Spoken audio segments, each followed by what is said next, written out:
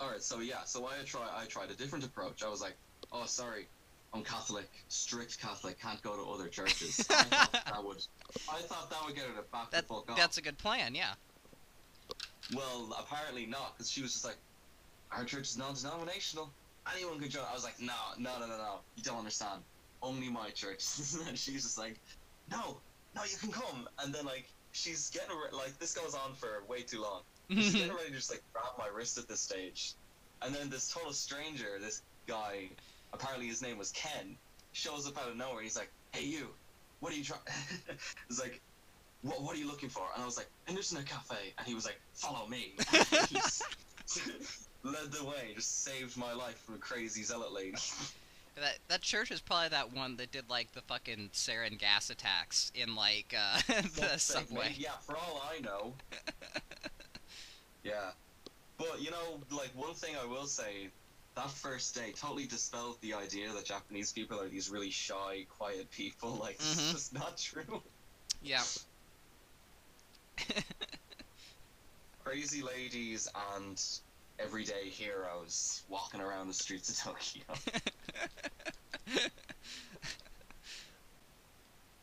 Alright. And I actually do have ready visual components for this one. Go figure. Oh boy. Yeah. You gotta come up with some visual components for the story time. Yeah, it's hard for me to do that because I don't know what's coming up. But I did find some pictures of Spittler Woods. Very nice. It's all during the daytime, unfortunately, but... Do some After Effects, make it night, day to night. Yeah. Alright. I don't think there's that much blue in Photoshop. Alright. So. Yeah, so, you remember what happened last time?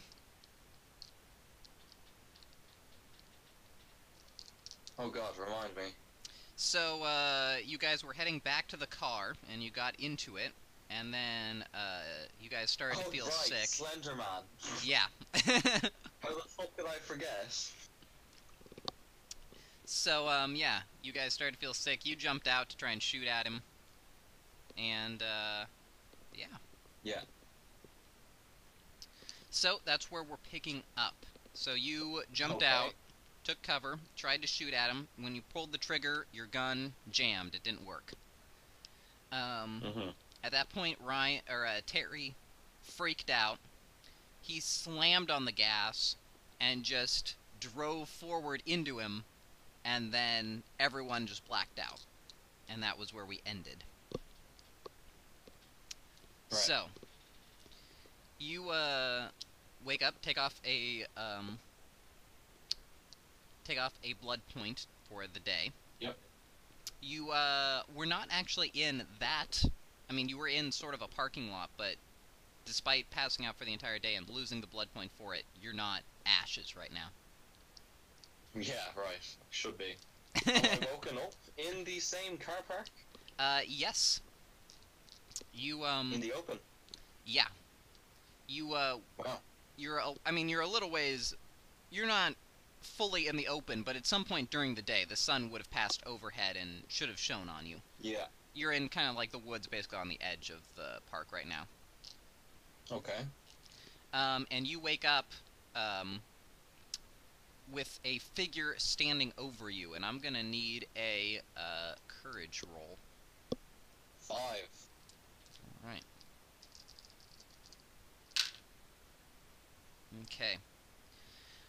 So, this figure, you, are right now basically on the verge of frenzy. You're right on the razor edge of it at this point. And this figure reaches down. It's saying something in a language you can't understand. It sounds just kind of like guttural noises to you. And it starts reaching down and grabbing at you.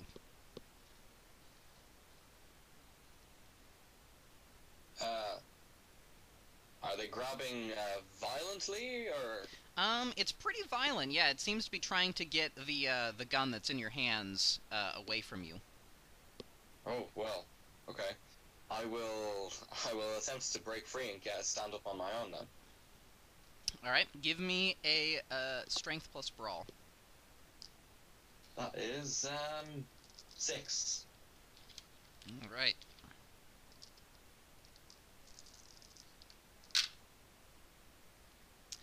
All right. So, basically, you start wrestling around with this guy, and eventually, you manage to basically throw him off of you, and then he kind of takes a step back. You're able to get up, and then immediately he starts lunging at you.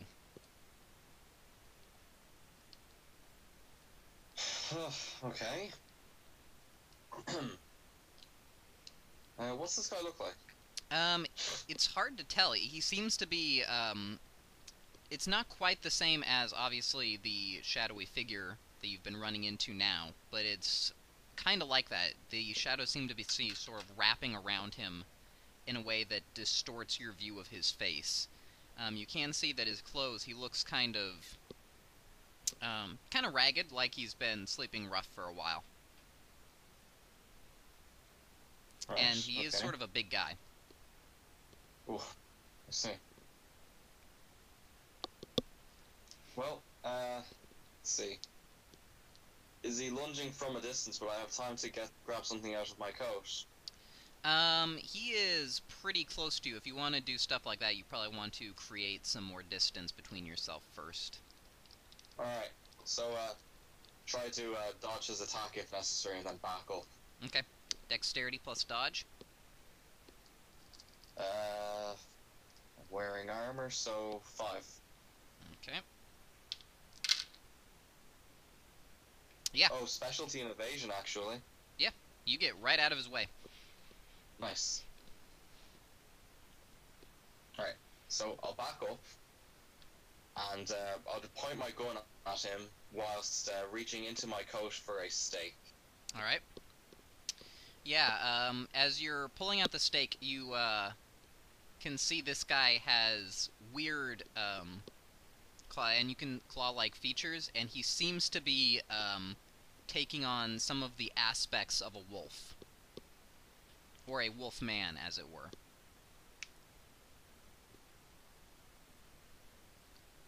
Right, so it's either a gangrel or a werewolf. Yeah. Pretty sure werewolf tends to be... Well, werewolf is definitely worse given my current weapon set. Yeah. Hey.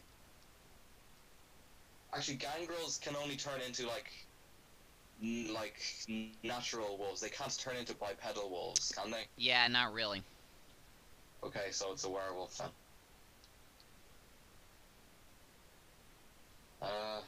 I had best spend a blood point on celerity and attempt to retreat. You're not going to spend a point on celerity and then try and negotiate quickly. You can negotiate twice per turn. Well, actually, I mean, if possible, I would like to announce to it I mean it no harm before trying to run away, basically. Alright. If, you said I'm on the edge of the woods, right? Yes. Okay, can I tell which way is out of the woods? Yeah, you're basically... It's sort of like you can see the car, the parking lot where you are. Right. You're just kind of underneath, you were underneath like some overhanging trees from the edge, but you're still basically in the parking lot. Okay, yeah, so I will run, like, along the road out. I will not run deeper into the forest. Okay. So, give me a strength plus athletics.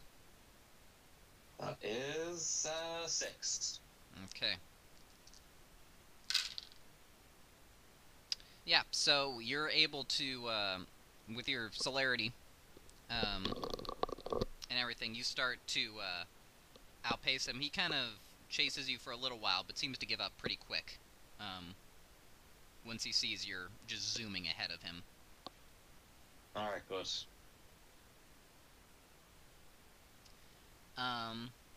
So, as you, eventually are able to get away from him, you do it now that you're not directly in combat, you start to notice that, you seem to have these weird burns on you. You just notice as you're kind of slowing around, as, you know, the danger passes, you notice that you I don't know, you feel hurt, and as you check yourself, like your arms, you can see that you're covered in these odd burns. Oh, I see. Odd burn. Yeah, so first things first, you do have 1 point of aggravated damage on you. Oh, wow, okay. And if you have science or medicine, you can try and make an intelligence plus that skill to try and determine what you can. I do have medicine, randomly.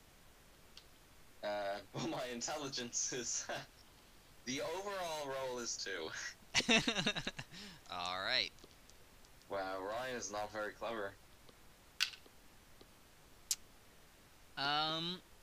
You know, it doesn't look like a burn that would be caused by, like, fire. But that's about all that you can tell. There does seem to be something odd about it. Alright. And it also doesn't look like the burn that you would probably get from... Like, burn from the sun also kind of looks like fire because you get set on fire. But it doesn't look like that either. Interesting. Okay, well...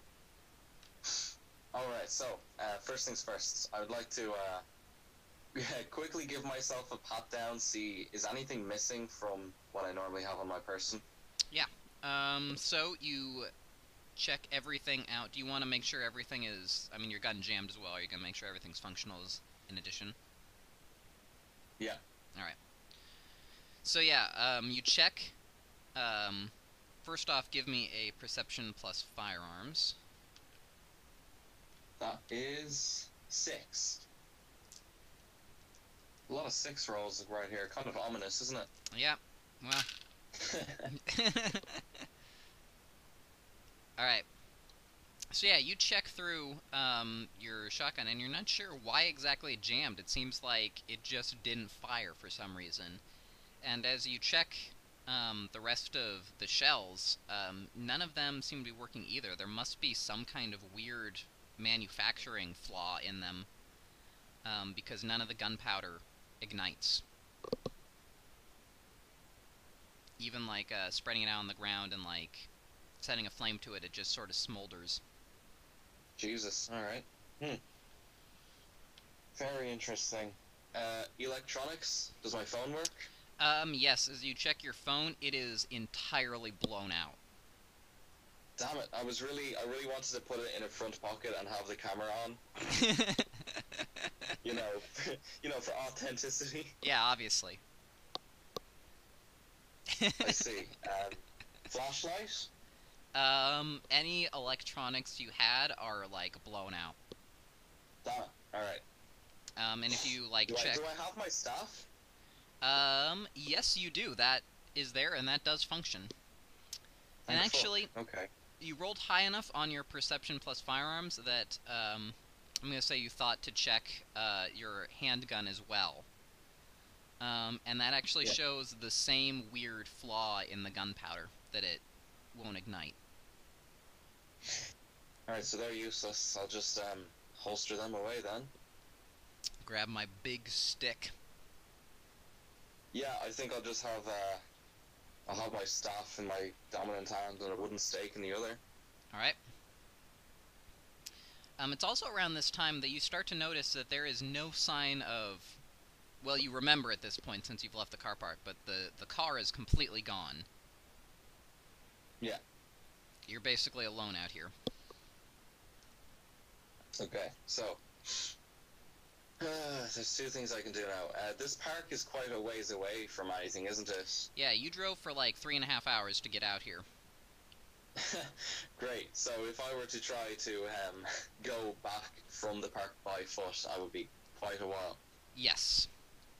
Okay. Let's see. See, there's a big problem. Mm-hmm. Besides all of this situation, there's an additional big problem I have right now. Yeah. I've only got 3 blood left. Yep, that is a problem. In fact, Not in that case, I'm going to call for another courage roll, because you also, in addition to your humanity, you can't roll a virtue higher than your current blood rating.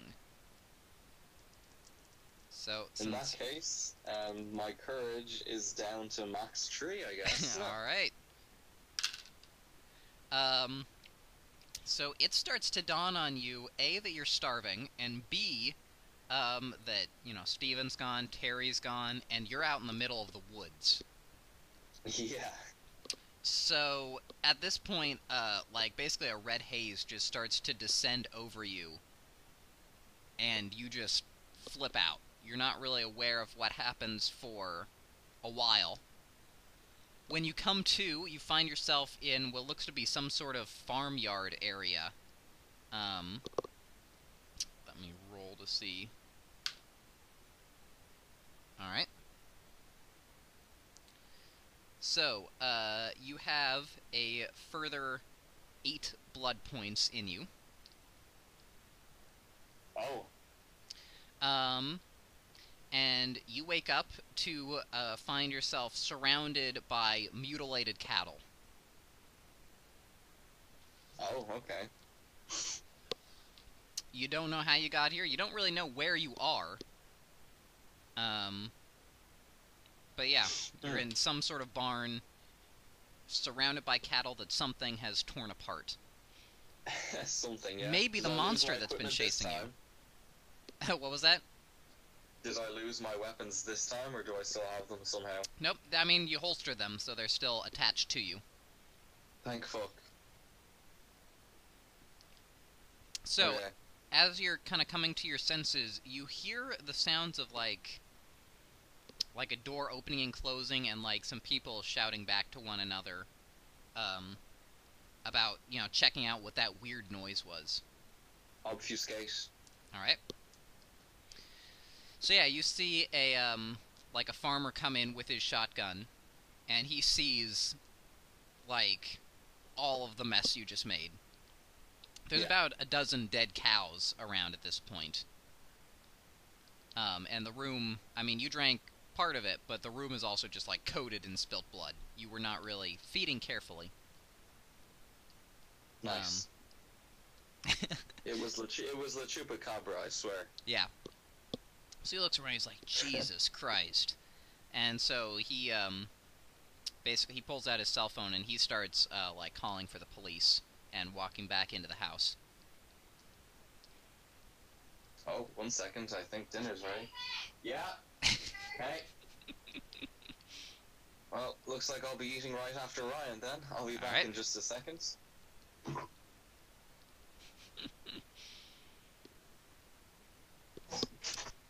going to switch over to the technical difficulty screen so that when I'm editing this, I have a handy visual clue to identify when to cut stuff out.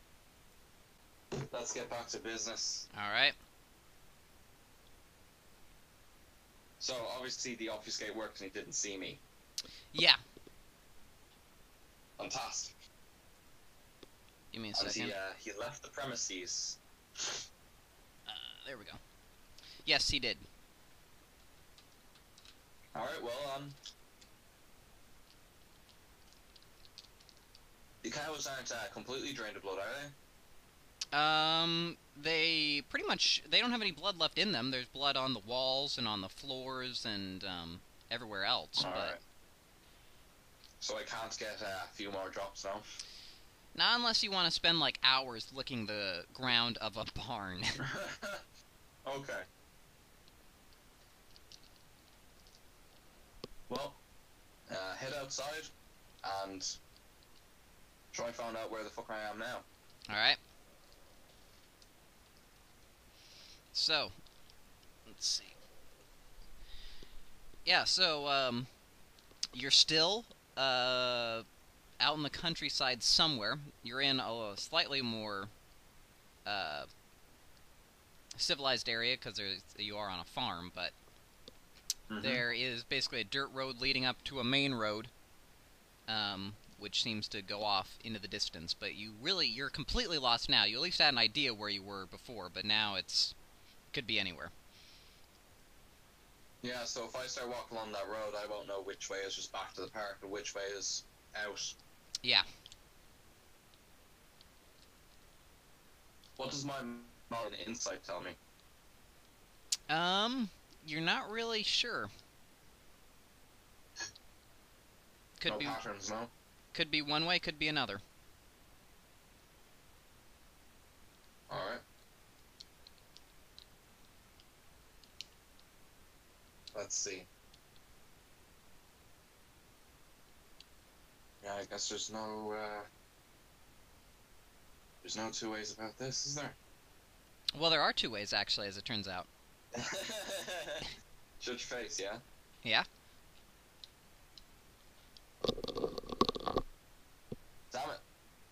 I was just thinking of stealing the farmer's car, but I still don't have any points in drive.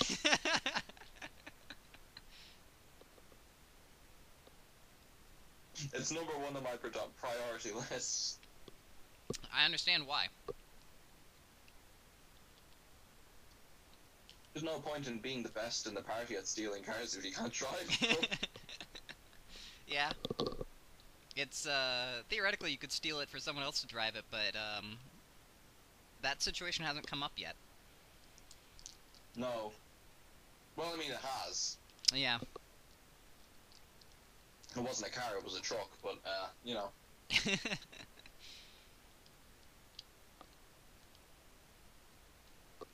Okay, so, whatever.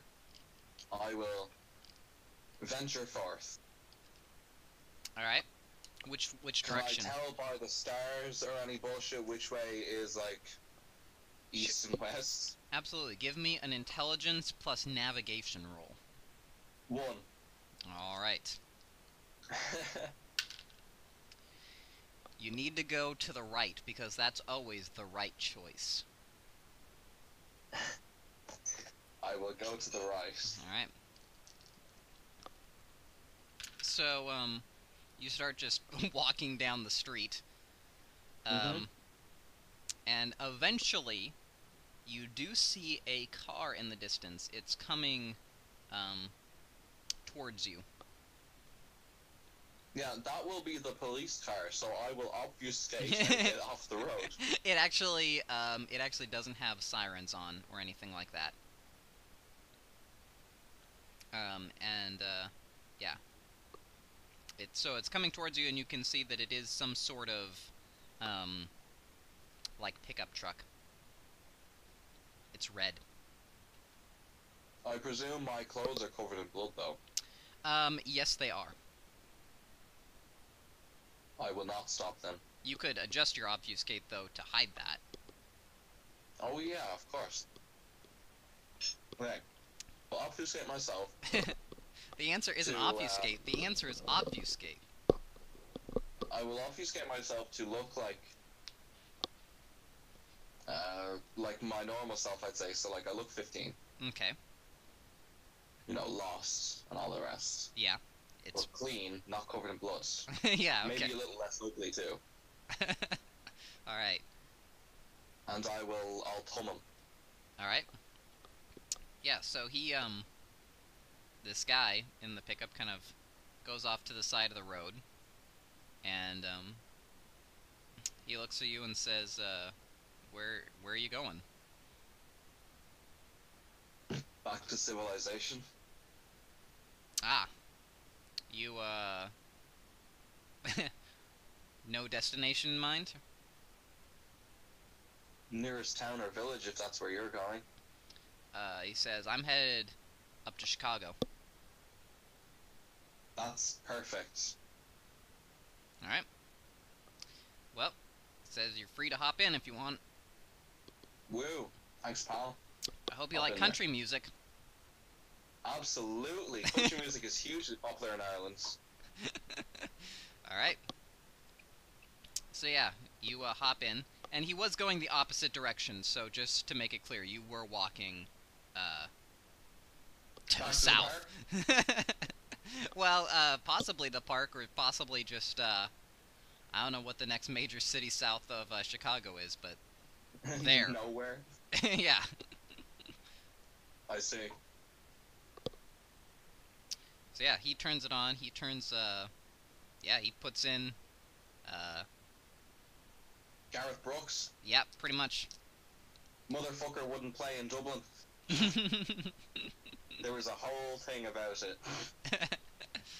So yeah, he's got just a series of like CDs of all sorts of the best country hits.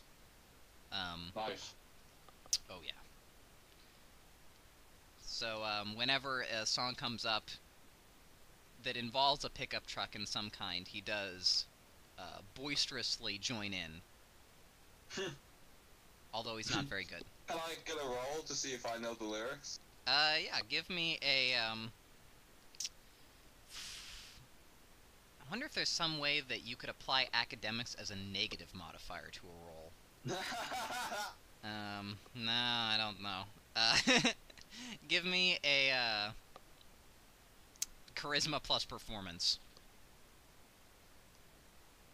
Never mind. You've already brought it up now, so it has to happen. No, it doesn't. Alright, I'm pretty sure it's 1, so that's the die I'm gonna roll. Oh god. Wow, I've never... It's actually a botch. Alright, so you also boisterously join in. And, it doesn't turn out well. Better. No, that should make it better. Yeah, I mean, he doesn't complain, but you're about on par with him, is how I'll put it. Oh, well, that's fine. So, yeah, you guys drive up, to Chicago. The singing actually does kinda... It starts to calm your nerves a little bit. So, you're no longer on the verge of frenzy. And, he drops you off. He asks, you know, where in Chicago. He's going to, stay with, some family in the suburbs, but, he asks where you would like to be dropped off. Now, I'm gonna get some looks if I tell him Gary, haven't I? Yeah, probably. Can I come up with somewhere that I would get away with that's, like, kind of close to Gary? Yeah, you could also... You could, ask to be dropped off at, like, a bus station or something that you could then take. Oh, yeah, that's perfect. Do I have money? Let's see, yeah, you have resources too now, right? Yeah. Alright, yeah, you've got enough in your pockets for bus fare. I need resources too for that? Well, it's also, you have money, but right now you don't really have access to, like, any bank accounts or anything like that where you would store your money. But on your person, you probably have enough for anything mundane like this. Oh yeah, I'll ask him to bring me to a bus stop. Alright. And since you're in... I don't assume, Ryan has, like, an ATM machine, card, so... The money is all hidden under your mattress or something. I think he probably keeps cold hard cash in his room. Alright. So yeah, he drops you off. I would say he also digs holes along the way. So this guy, he drops you off and he says, well, you know, good luck on your travels. I'll say thank you very much for all the help. Alright. He says, well, see you later. Look me up on Facebook. And he drives away. Do I even know his name? Yeah. Do I have a Facebook? I mean, probably, yeah. I'm probably one of those fucking shitty Facebook accounts that doesn't even have a profile picture. Yeah. Yeah, go on, I'll add him. Well, you're gonna have to wait to get home. Unfortunately, your phone is when still I get home. Burnt out.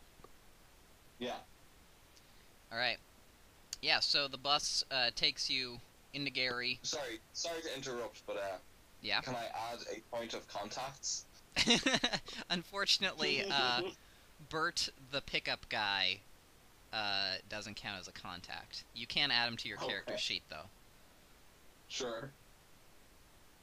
You can put down that you owe him a minor boon for driving you into the city. Oh, that's a good point.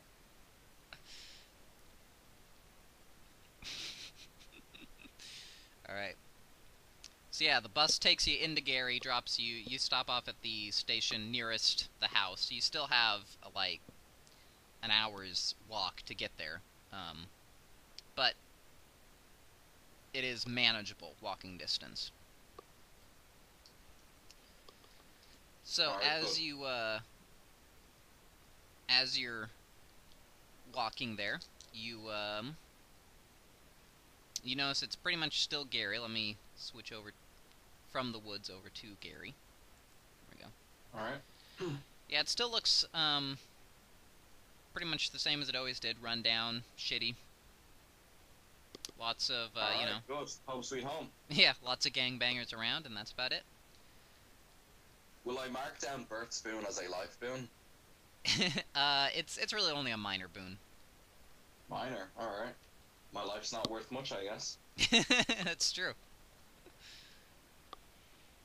So, yeah. You eventually hit the mansion itself. How's it look from the outside? Alright, so you actually, yeah, you are probably gonna have to break in since, no one else is with you. Oh, God. So it's a good thing that we have all the security systems in a handy Word document. Let me pull that up. Yeah, we know there is a way in. It's like through that shed. Yeah, there is the secret passage. Thank fuck I know about that. Well, you dug it, so you have to know about it. Unless Steven dominated Steven, out of you. dominated me. Yeah. We both went right to the same thing. Yep. It's Steven's little mistake rectifier. Something like that. There we go. Higgins Estate. Alright. Yeah, so as you're approaching it, you're outside the walls, and it's still got the stone fence. And the... Actually, let me switch over to the Haven pictures. Yeah, it's still got the fence, and it's still got the wrought iron gate. The house still looks like it's in fine condition. It hasn't burnt down or anything like that.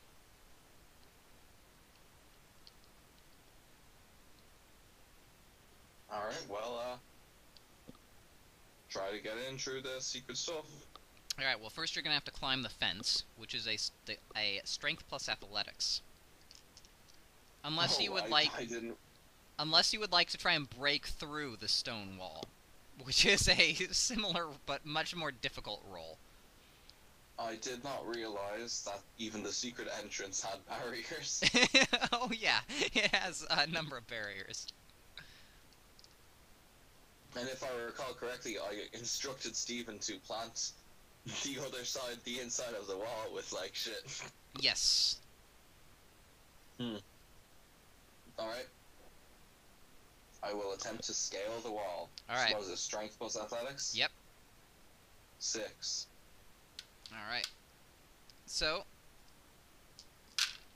since you know about it, you're aware that there are, like, some,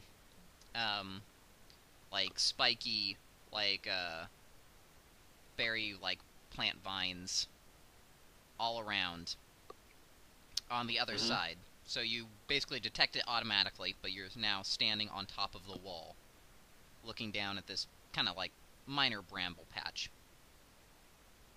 Alright. I should have said it before I even started, but I should obfuscate.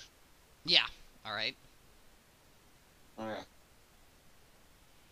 So I've got a clearing I can land on? You're gonna have to make, another, if you want to, like, try and jump past it, that's gonna be, strength plus athletics you just did, so let's do dexterity plus dodge. 5.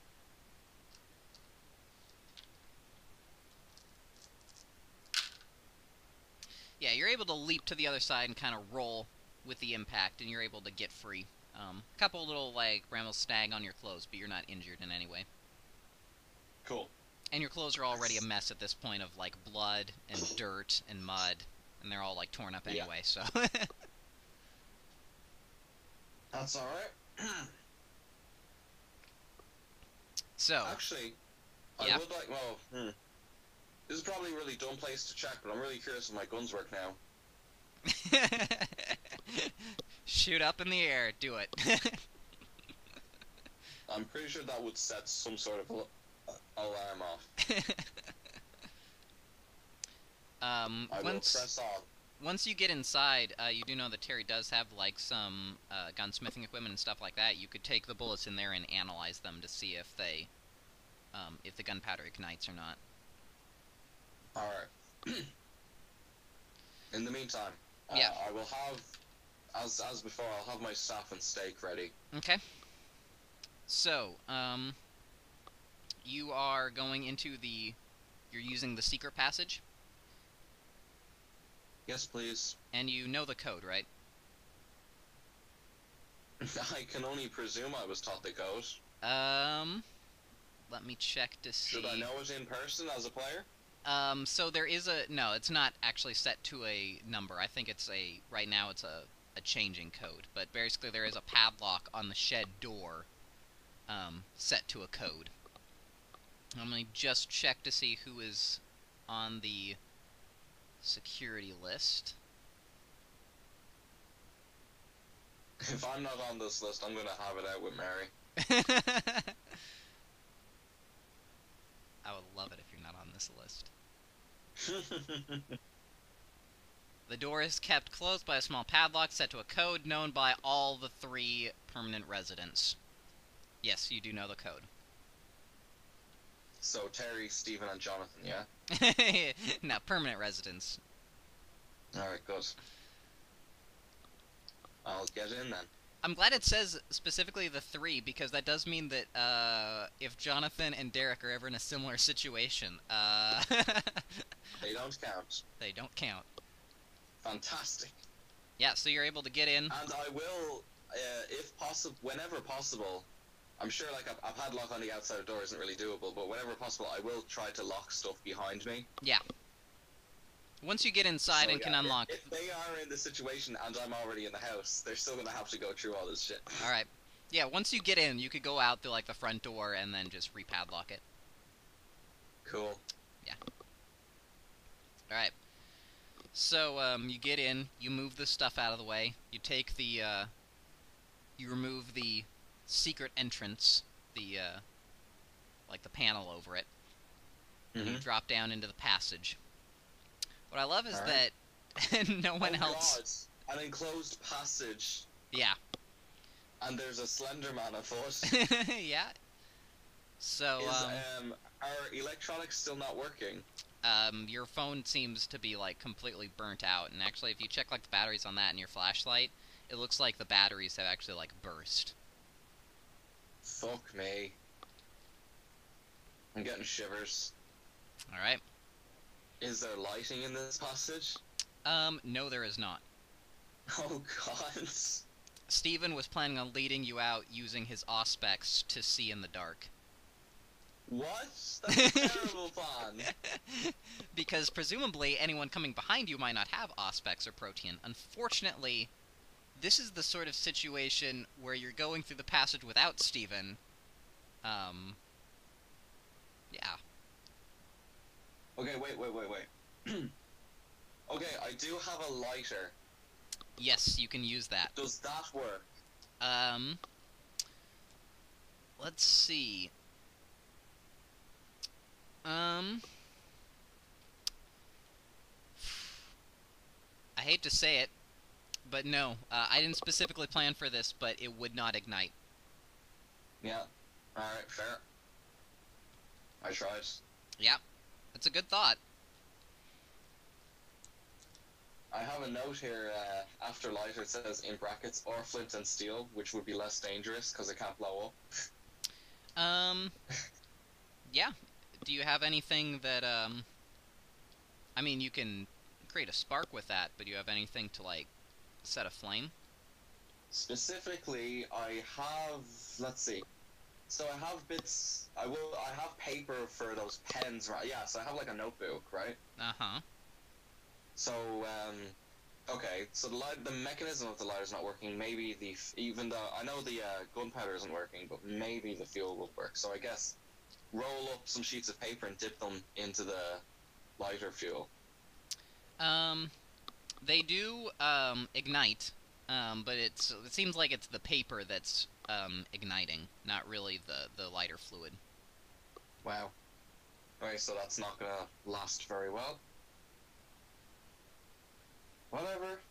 so I'll start lighting bits of fucking paper and try to make my way through this. Yeah. So, fortunately, it is basically, it's not quite a straight line, but it's basically like an L shape. It's a very simple escape tunnel. Okay. You know, obviously there are plans to put in, like, a full maze down here with booby traps, but that hasn't really come to fruition yet, fortunately for you. Good. Right now, you're starting to notice that, I mean, this is kind of a rush job to build this thing in the first place, and you're not sure exactly how stable these supports that you and Terry put in are, but they're holding up so far. And eventually... They're gonna collapse, like, while I'm here. Hopefully not. So What you are the come... odds? You come to the secret wall, and you pass through it into the lab underneath the house. Oh my god, I made it? Yes, you did. Oh, thank fuck. I was visual in that fucking tunnel and it was literally scary. Nah, it seems as though you've made it to the other side so far. Although, it's not much lighter here in the laboratory either, and there's all of Steven's spooky science experiments going on, so it's not really better. Yeah.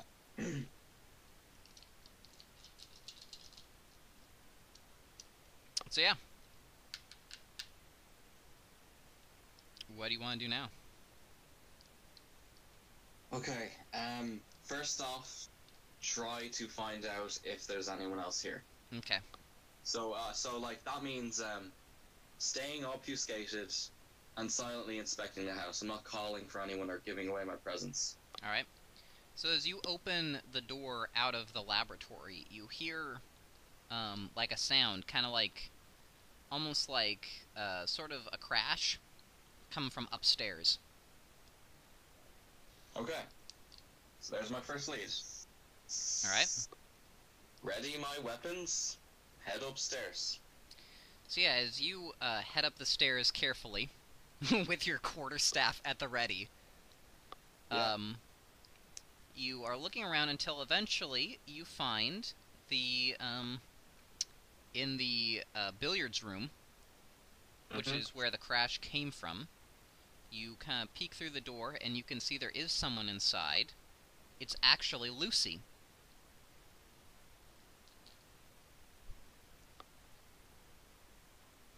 It's Lucy. Yes, it is. Okay, so I'm pretty sure Ryan would still be pretty on edge. Mm-hmm. So I am going to, let's see, how do I handle this? I don't obviously cause undue stress on her either. No.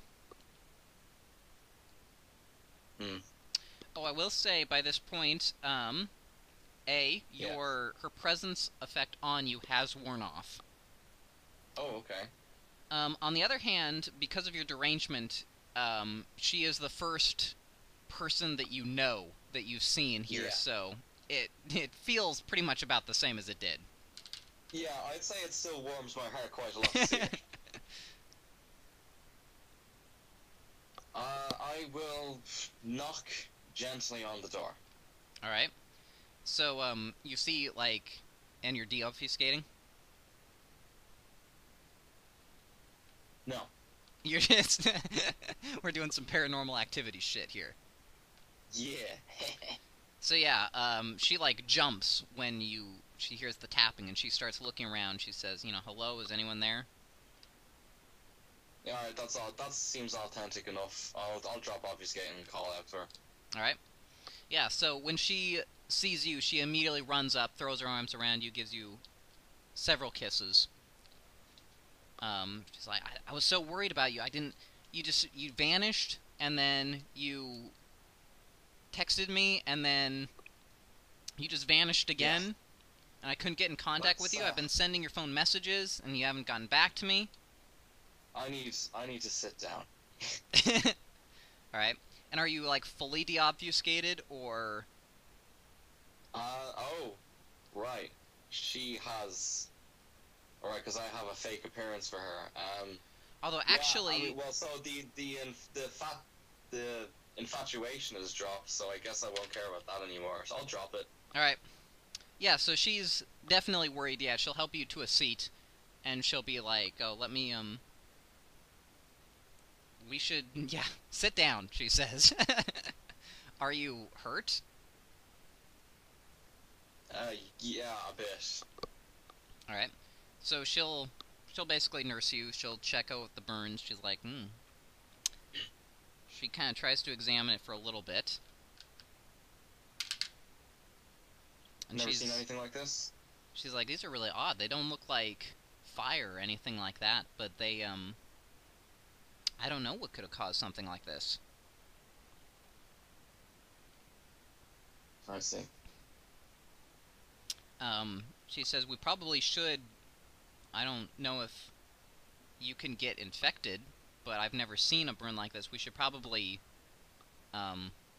wash down the area, you know, and bandage it." Sure. All right. So she'll help you into the shower. Strip off all your clothes. She's like, she thinks about washing them, and then she just like throws them in the trash can at this point. I mean, do vampires necessarily have to do something like this? Well, like she said, she doesn't know if you could get infected, but she's never seen a burn like this before. So You get magic infected. So yeah, exactly. That's basically her thought process. Yeah, I'll buy that. It's better to be safe than sorry. Okay. Well, sure. So yeah, she leaves you to shower yourself, and she says she's gonna get you, like some clean clothes.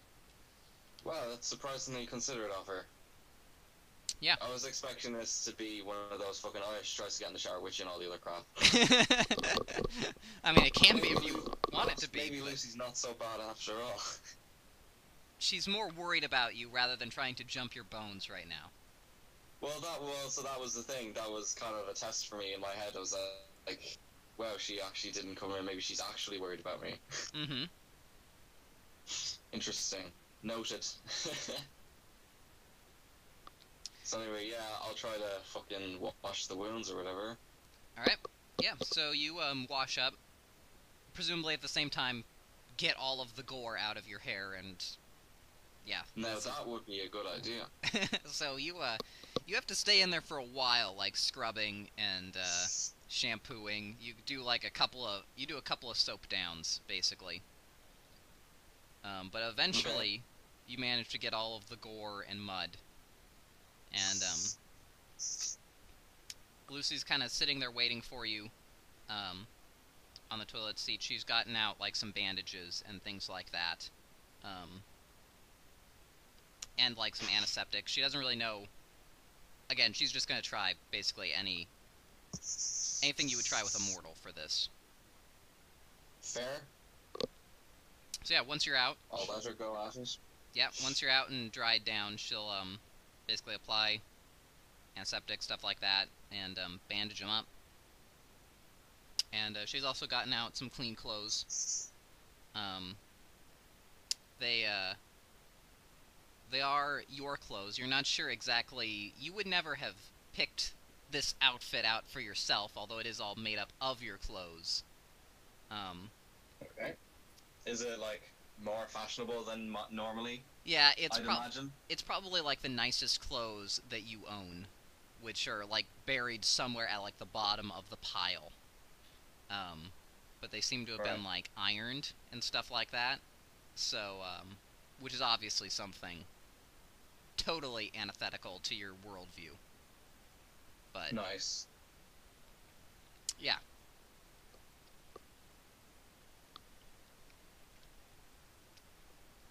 So, she says, "Well, you look much nicer now." Thanks. Where are the others at? Well, why don't you hear my story? All right. Let's leave the bathroom first. And she'll Fair. she'll take you into like the sitting room. Okay. Alright, so let's see. I mean, like this is still urgent since we should be getting to the bottom of this. So I'll give her the shortest version of this. All right. So like the night before, I don't know. I've lost track of how many days ago this is because there was like time. You'll see, right? So, you know, I sensed there was something, and it was some sort of danger. We all panicked, tried to sleep in the same room. We woke up. Jonathan was missing. Okay, tracked him down to a park. Went to the park. Found a monster. Tried to defend ourselves. All got knocked out. I woke up on my own at a car park. Got chased by a werewolf.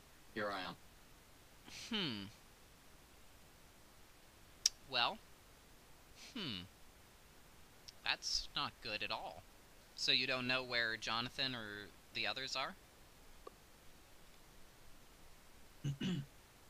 No. So what kind of monster was it exactly?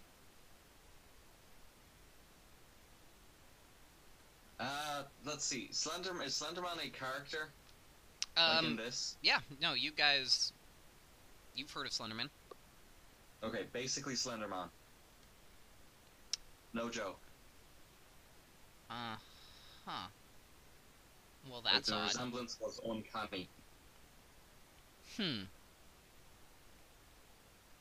Well, she says, I don't really know much about it. I did have a blood sibling that, was convinced that, you know, YouTube content creators were the next wave of artists and embraced them solely. I see. But I've never really spent much time with the medium. Okay, so are you suggesting your friend might know something about this? Well, I could try and get in contact with her, I suppose. But I'm not really sure where she is right now. It's my thought... Do you have a phone number? No, but I could try and contact her on Facebook. Yeah, do that. Please. Right. She says, it's my thought that if this is some kind of supernatural creature, you might want to try and get help from someone else who might know about these things. Yeah. And, she says, I'm not sure exactly whether or not you think it's a good idea, but, I do have the address for the Tremere Chantry in Chicago. Well, in theory, assuming Steven's been keeping his reputation good, they should care by the fact that he's missing. Yeah, she says, it's well known that, you know, the Tremere all stick by each other, pretty much through thick and thin. Yeah. Well, it's worth a shot. She says also, I don't know, but the prince does owe you a boon as well. That's true. So she goes, she lets you think about it, and she goes onto her Facebook to try and get in contact with, her friend. Okay, so let's see. Modius owns a minor boon. The Prince of Chicago owns a life boon. Yeah. Also, from what you know of Prince Modius, he's not really competent. Yeah. So, I guess... Let's see. I will try the Tremere. Alright. So eventually Lucy comes back. She says that her friend's a little bit busy right now, but she'll try and Skype with you guys in a little bit. Alright, good. She asks if there's anyone else you guys want to see in the meantime.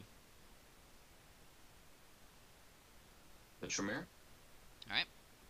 She does say that you may want to be careful that they don't try and, you know, magic you. I know. Trust me. So, she gets, like, her coat on and everything. And, she, well, at first, she's kind of, she checks the garage, but the car, obviously, isn't there. There is, Steven's, Porsche in the garage, but you have been expressly told never to touch that under any circumstances. Better not touch it then. Yeah, it's been... You can see, actually, it's been recently fully waxed. You know, the interior has been completely redone. It's really nice, but when you tell Lucy not to touch it, she carefully skirts around it. And then she says, well, do you have another vehicle? I mean, don't we have the arm? Oh, Didn't we have a third vehicle, or did? Oh, we have that shit.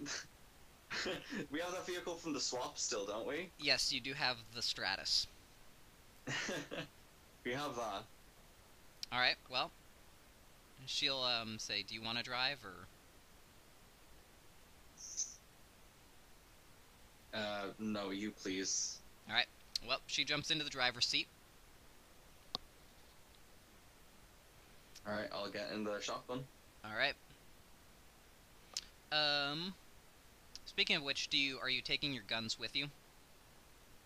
Oh god, completely forgot.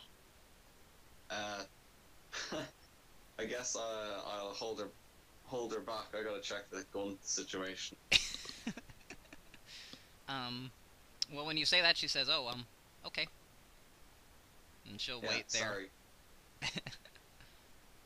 So, yeah, I'll just, can I just check there, like, are guns working again?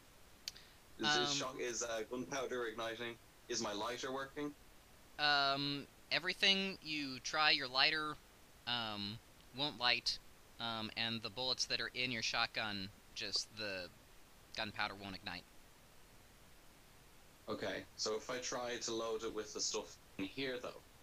Yeah, if you reload the gun, and you can basically pour out a little gunpowder to check it, that does work. Okay, can I rearm my handgun and shotgun? Absolutely. Good. So I'm ready now. Do you want to reload your lighter as well? Might as well. Alright. Oh, and you said you were going to, do you want to redo the padlock as well? On the shed? Yep. Alright.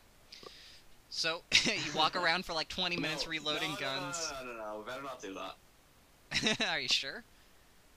Well, I mean, are Jonathan and Stalwart's character, are they aware of the back entrance? Actually, they are not. Alright, well then there's no point in keeping it unlocked for them, so I'll lock it. Alright. So, you relock it, head back into the car, and, yeah, so Lucy drives you over into, Chicago itself. Good. So, she drives you over to the Tremere Chantry, which is, it looks just like some sort of, kind of like a townhouse, in kind of near downtown Chicago, but in one of the areas that seems like it's been there for a while. Like, the city has kind of grown up around it, basically. Okay. Makes sense. So, she stops outside and says, this is where, at least, I've heard you're supposed to go when you want to talk with the Tremere. Well, let's give it a shot. Alright.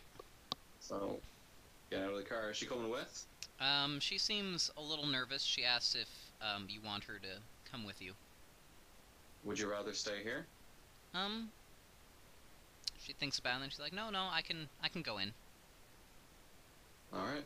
And she gets out of the car and, grabs a hold of your arm and stays very close to you as you guys head in. I'm sure I don't need to tell you to not look anyone in the eye.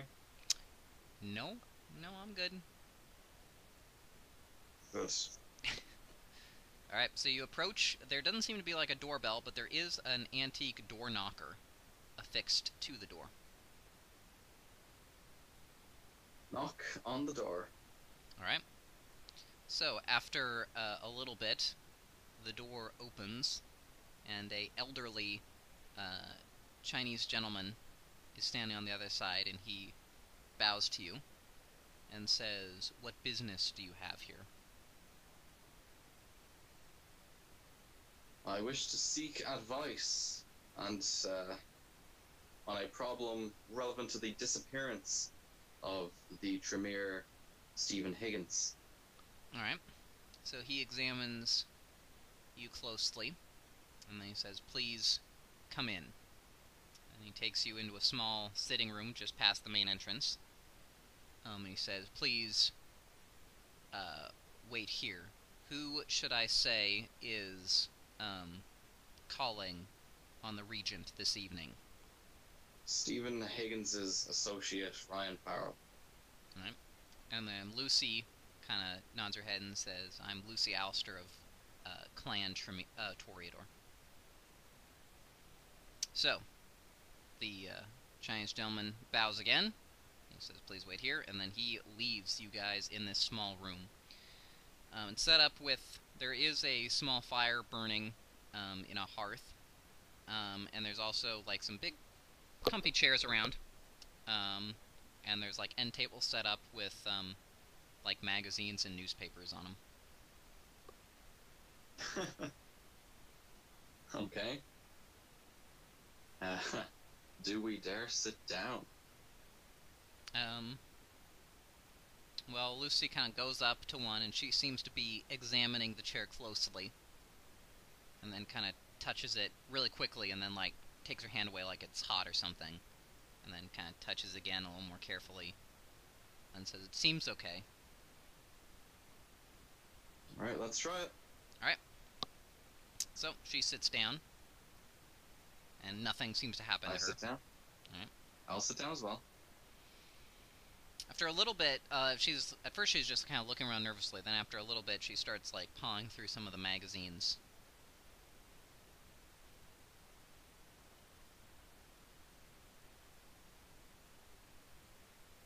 And, yeah, you guys are just left to wait for a little while. Is there anything you want to do?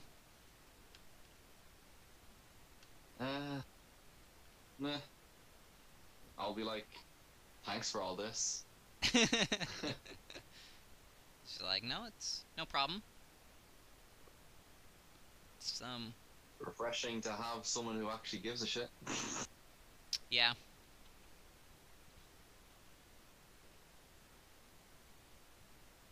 She says That's all I got to say. Ryan's not a man for words, you know? Yeah, she says they're certainly taking a long time. Do you think they're doing magic back there? Be preparing all manner of things. They're probably trying to figure out how best to make use of the situation that Stephen's in.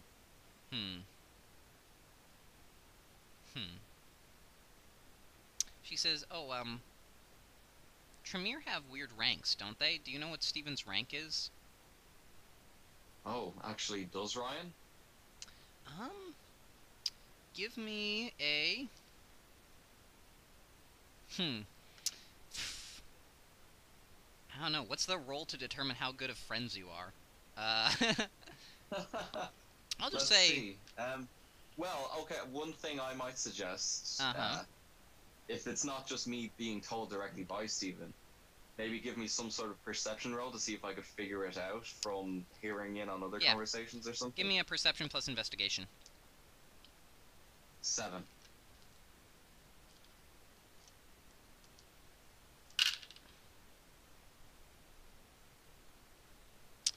Yeah, so he is a...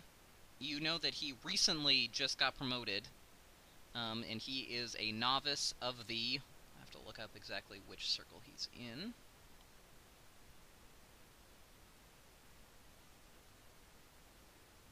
He is a novice of the 5th Circle of Mysteries. Okay. Does Ryan know how many circles there are? Absolutely not. It is a fair... Would you say it's a fair assumption to say there's 7? Give me a intelligence plus occult. 1. Alright. It actually came up as a 7, which is a success. You do know that the Tremere like their 7s. You're not sure why. Alright. You have no notion of the idea of a number of completion, but you do know that they like the number 7. I will tell Lucy as much. Yeah, I'll let her roll for us to see. Yeah, well, she kind of brings you up to date a little bit once you mentioned that they love 7s. She mentions that 7 is a important number of completion in some occult circles, so that could be why they use them so often. Well then he's 5 out of 7, so the 3rd lowest, or the 5th highest. Yeah, she's like, I'm not really sure which way it goes. Who knows? And as I'm you sure guys the are, first circle is the best. and as you guys are coming around, talking about this, the door opens, and a small young boy enters. Like younger than me? Yeah, he looks to be like 10 years old, maybe. Well, given my own situation, I know not to think too much of that.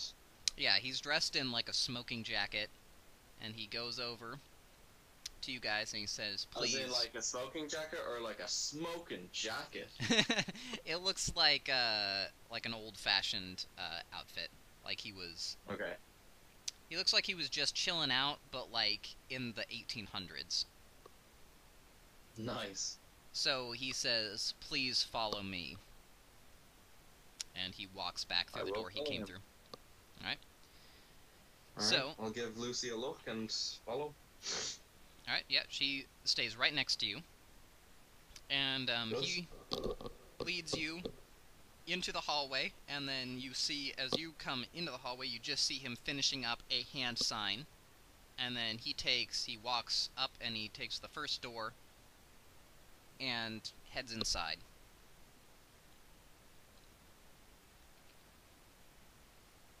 Alright, follow him. Alright, so you are in what seems to be some sort of office. There are various arcane instruments all around, although this doesn't look like a laboratory, really. There's like a desk. Or like a collection, yeah? Yeah, it looks like just kind of decorations and possibly wards of some kind. Okay. There's a big desk, though, and he's got a seat specially lifted up so that he can sit behind it. And Right. he sits down. There are a bunch of pages spread all over the desk, but they seem to be written in languages that you don't know. Right. None of them in Irish, no? Actually, give me a perception plus alertness. Sure, 6.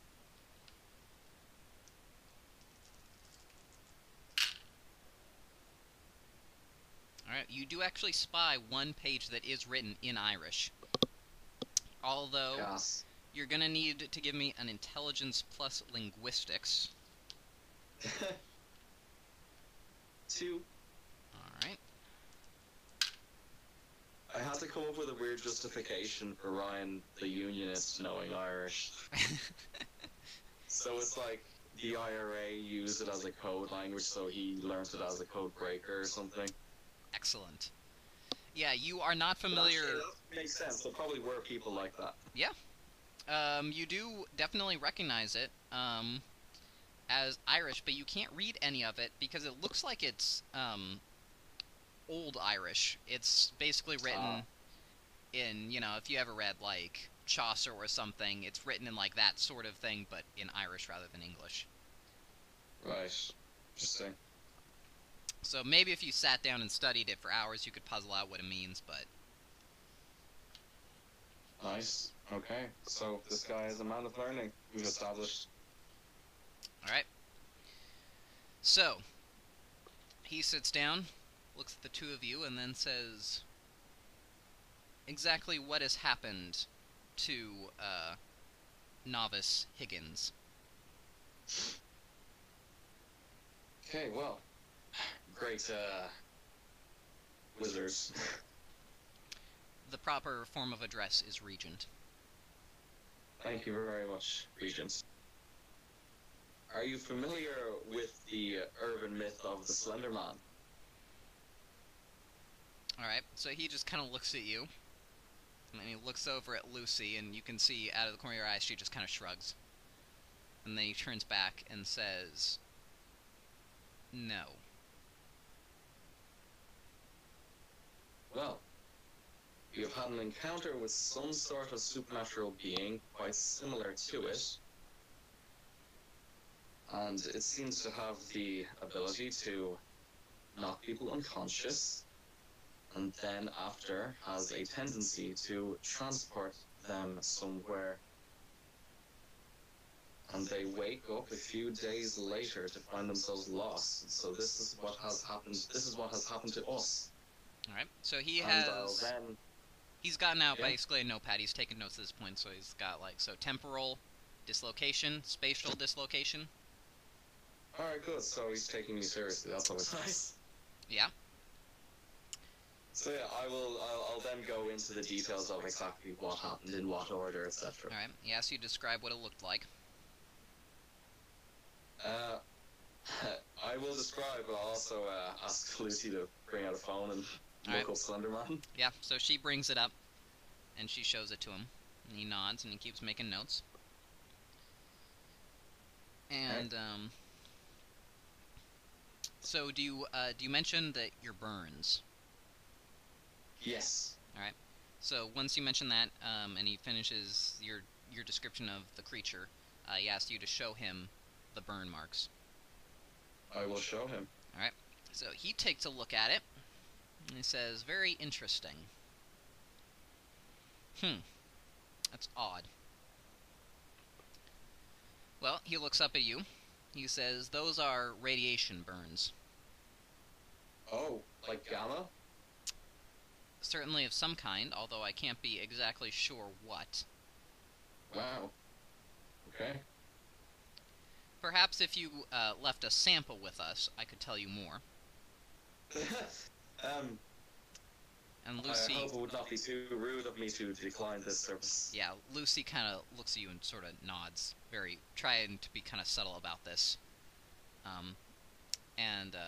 The boy he gives you kind of a smile and says, "Yes, of course, I understand completely." Good.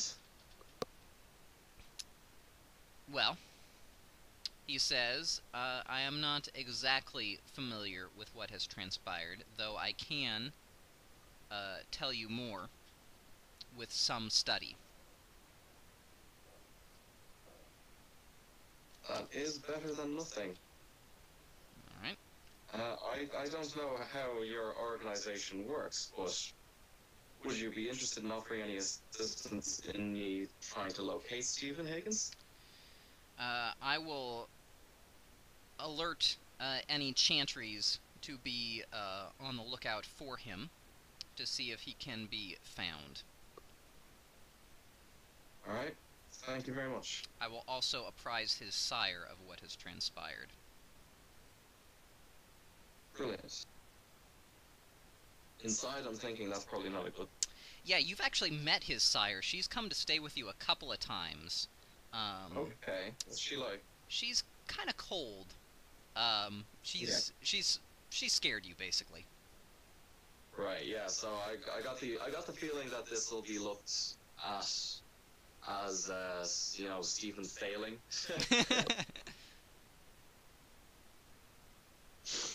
Right. Well, okay, if that's about everything, I guess, I'll give him... Oh, so let's see, my phone's not working anymore, so... Let's see, how could I get him to contact me if he finds anything out? Lucy will give him her phone number. Alright, good, if she doesn't mind. So it's no problem. And, he takes the phone, and, yeah. Is there anything else you want to tell him or ask him?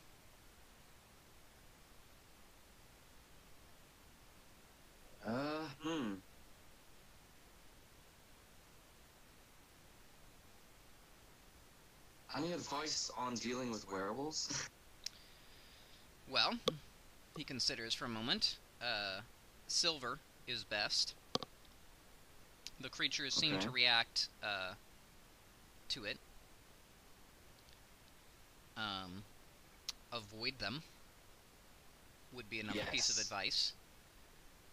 There are, of course, a number of rituals that the Tremere have to deal with them, but I'm afraid Novice Higgins would not be high enough rank to know any of them. That's a shame. Silver. Okay, well, good to know. Alright. He nods and says... Yeah, that should be everything, I guess. He says, very well. We will certainly conduct more research and apprise you when we find anything. I will note the favor that you owe us. Very good, of course. He takes out a separate leather-bound journal and writes down your name in it, and next to it is written Major Boone. Fair. Alright, well, he bows and says, you are free to come to the Chantry and enjoy our hospitality whenever you would like. And he has the Chinese gentleman escort you back into the entrance area. Alright, good. Let's get out of here, then. Alright, so as soon as you guys are outside, Lucy's like, that place was spooky. Yeah, seriously. Let's never go back there. Until they call me. Yeah, well, call me, actually. And she doesn't seem exactly pleased by that notion. I tell her straight. Alright. She says, you know, Steven seems a lot nicer than them. It's because he hangs out with me. Yeah, I maybe. And, she gets into the car and asks if there's anywhere else you want her to drive you.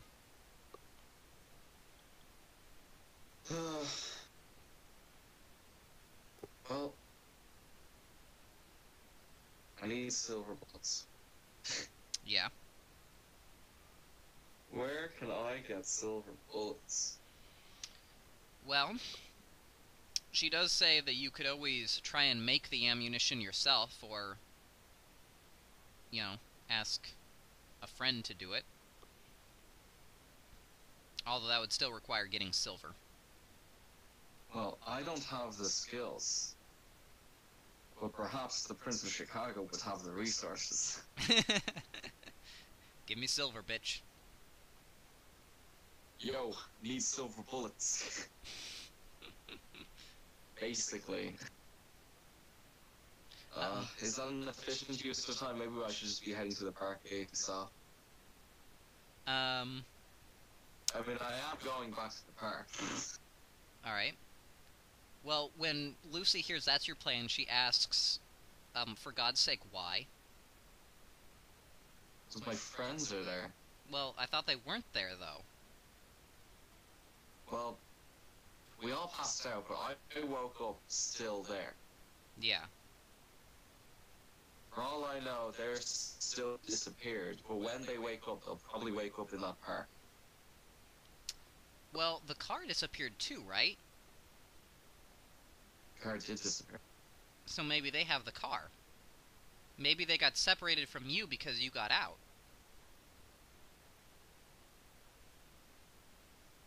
Do you have Steven's number? She says, I do. It's a long shot, but try it. Alright. So Probably she... be blown like mine. Yeah, she tries to get in contact with him, but... yeah, there's no response. She says it is pretty much like yours.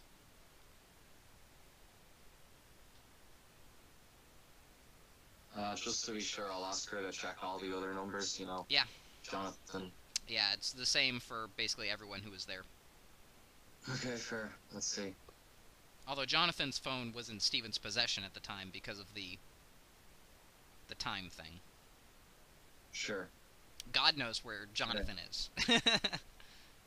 Okay, so I'm waiting on expert advice from the Tremere.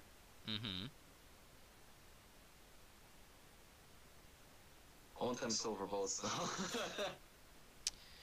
Well, She says you could at least get silver so that when maybe your friends come back, maybe they know how to make silver bullets. Get some silver then. Alright. Well, she does know a couple of, like, jewelry stores you could go to. Alright, try it out. Yeah, so she takes you around. And you're able to buy not, an extraordinary amount of silver on your allowance, but enough to probably, after you melt it down, make maybe like a clip. Alright, that's something. Alright. And, as you're kind of, sitting in the car thinking about things, you start to feel, a little bit weird. Not quite sick the same way you were before, but a little bit lightheaded. Oh gosh. So, then you hear... then you hear Yeah? a man ask you, if you're alright. I hear a man ask me? Yeah. Who is this man? Oh wait, let me, switch the image over for this. I can't have the stream up on my tablet. I don't know what the image is going to be, damn it. You're gonna have to watch the YouTube video later. Let's say. Oh, I forgot to, show Nikolai. Alright. So, you look over and there's, a man sitting there, and he looks really familiar to you, and he says, "You all right, David?"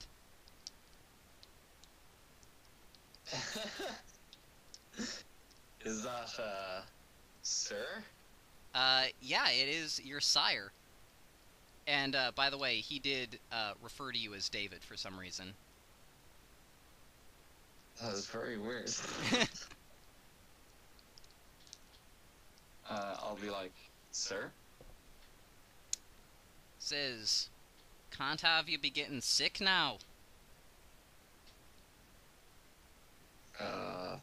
We got a Can you job help to me get do. better? What job? What's the job? Job we're doing right now." And he, points to your lap where you can see you have what seems to be a triggering device, for something. Given your background, probably a bomb. Am I still in Chicago? Absolutely not. You can't see the image right now, but, I would give you a hint as to where you are. It looks like a city of some kind. It looks familiar. Maybe Belfast. Yeah, as you're, looking around, you can see you're actually outside of what looks to be, a church of some kind. Oh god.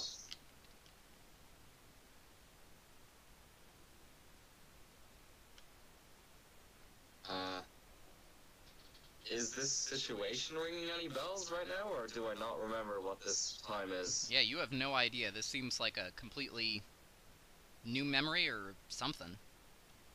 Oh. Well, okay. I'll You look remember- to Sarah and say, fill me in what I was supposed to do. Says, "Well, David, we made the delivery. Now it's about time we get out of here, don't you think?" Aye. Alright. So he gets out of the car, and as you're getting out, you start to feel like a tickle in the back of your throat, and you kind of have a cough a few times. Alright, And well, he- I start coughing. Yep. So he looks over at you as you're getting out of the car and says, "It's 'cause you don't eat well, and too many long nights. That's why you're getting these colds." Yeah, sure. Is the coughing stopping? It does for a little bit, and then it seems to get, you think you're okay, then it starts to get worse, and you also start to feel like you might get sick. Well, I'm holding a triggering device on me right now. Perhaps I should try to hand it over to Sir. Sir just smiles at you and says, "No, this is your job, boyo." Okay, well, I'll try to keep getting away then. Alright. So yeah, you guys are walking away from this church. Actually, you do kind of recognize the church. Um, it is a church that... It is the Anglican church that you and you remember like going to as a child, growing up.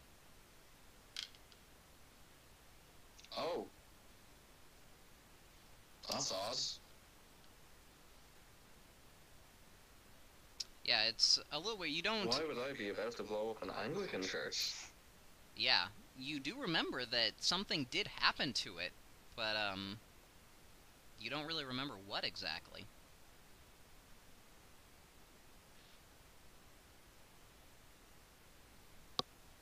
So yeah, Sir kind of takes you by the shoulder, and when he sees your, he kind of hauls you away.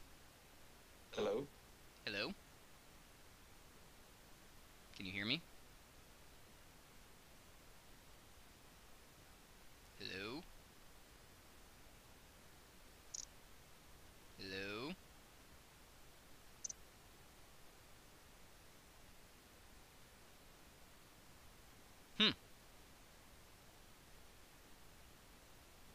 Seem to have lost David.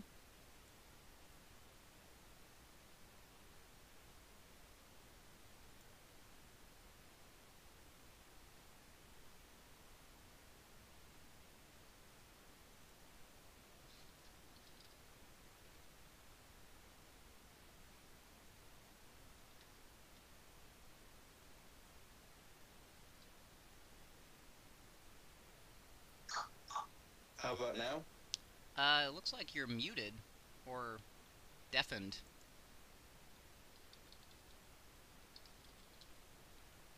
Hello? Can you hear me now? Okay. Yeah. I accidentally touched the mute button on the tablet, sorry. Yeah. Yeah, touch screens and I don't get along. Alright, so... Okay, so the thing I said was, why would we be blowing up an Anglican church? Yeah.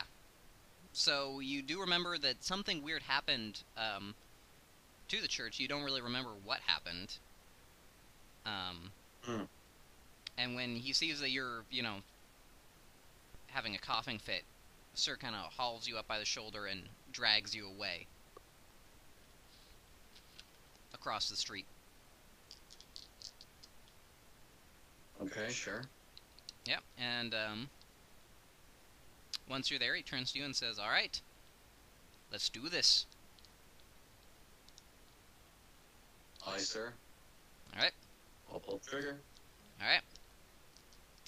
So, you pull the trigger, and car explodes. Like, huge fireball goes up. The church is, severely damaged, and it seems to have been set on fire by the explosion. And, Sir kind of chuckles, watching the spectacle, then turns to you and says, "Good work there, boyo." And then he looks over to the side and says, "Seems we have a witness." I'll look over there. Who's there? Yeah, there seems to be a weird figure way off in the distance. Oh, God. And, yeah, seems like a weird, tall, dark figure just standing at the end of the street. I see. I'll look to Sir. What do we do? Says, "I don't know. Why don't you go and talk to him?" I'd rather not. "Well, seems like he's after you, though, don't it, boyo?" Aye, it does seem that way, sir. So, you are racked with, like, a huge coughing fit. You do actually, start to throw up. And, when you come back to your senses, you find that you're just sitting in the car, coughing. I'm back in the car with Lucy. Yeah, Lucy is actually just getting into the car. Okay, have I So, serious question. Has Ryan seen Marble Hornets? Um, so, I would say you have, probably seen it. How well you know, remember everything, you may want to take a refresher course on it, but you're familiar with the basic concept. With your intelligence, Okay, I'm so not sure you solved any of To the Ark's puzzles. well, no, well, so that aside though, so Ryan would then be familiar with the idea that people start coughing when he's around. Yes, the notion that of coughing around the creature, yeah. Okay, Lucy, drive quickly. All right. So she starts to drive. Says, "Are you okay?" Very quickly, get out of here. All right.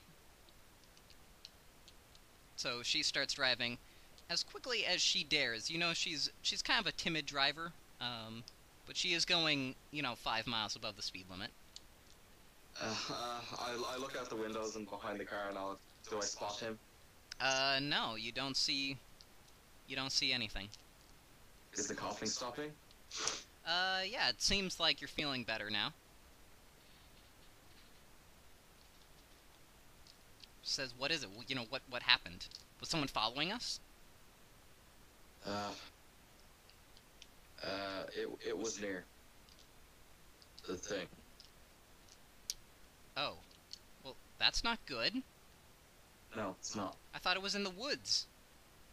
Well, I mean, it got us while we were in the house. Well, that's So- not good. No, it's not. Did we drive away from it?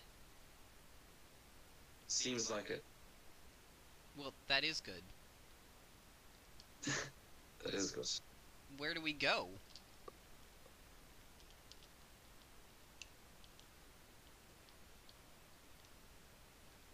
Is it almost dawn? You've got a couple of hours before dawn if you want to do something else. And actually, I am going to give you a chance to think about it because I have to use the restroom real quick. Okay, sure. And I'm going to switch over to Nikolai's picture since I forgot to put that up before.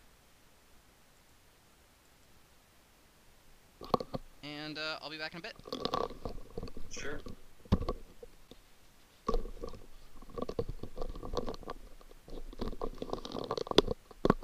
Alright, I'm back. Ryan has a cunning plan. Alright. Run to the prince for help. Alright. So, basically, Uh-huh. from Ryan's surface level knowledge of Marble Hornets, Mm-hmm. he should be familiar with the idea that the creature seems, at least, to be averse to appearing in front of a very large population. Mm-hmm. Like, he likes to get people on their own. Yeah. So, basically, ask the prince for some sort of shelter that would have a lot of people in it. Alright. So, like, come to him begging for protection, Mm-hmm. and if that protection could involve sharing a room with a lot of people, that would be nice. Okay. Yeah, so... Yeah, that's the plan. Okay. Yeah, so you drive over to the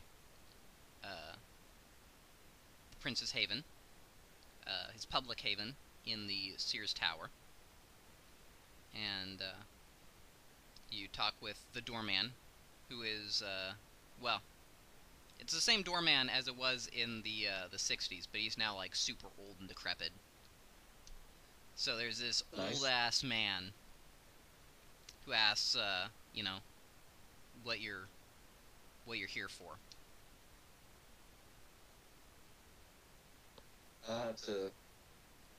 Wait, is this a vampire guard, or like... No, he seems to be immortal from what you know. Here to meet a friend. Alright, where are you going? Do I know where the prince is, right? Yeah, you know the Princess Haven. Right, yeah, I'm going there. Alright. So he, basically contacts people upstairs. And then he's like, alright. So he motions you through into the elevator, which takes you up near the top floor, though not quite to the top floor. Okay. And you are, when the door opens, you are greeted by... Cinema. This guy. You can't see the picture, but, you might the viewers might recognize him. So, when the door opens, there's this, gentleman in a suit there to greet you. And he says, hello, my name is Mr. Quinn, Mr. Heath Quinn. Perhaps, you would be good enough to tell me who you are and why you are here. Okay. Is this guy a vampire? He seems odd, although you don't have aura perception, so you can't really tell for sure. I look at Lucy. She kind of shrugs her shoulders.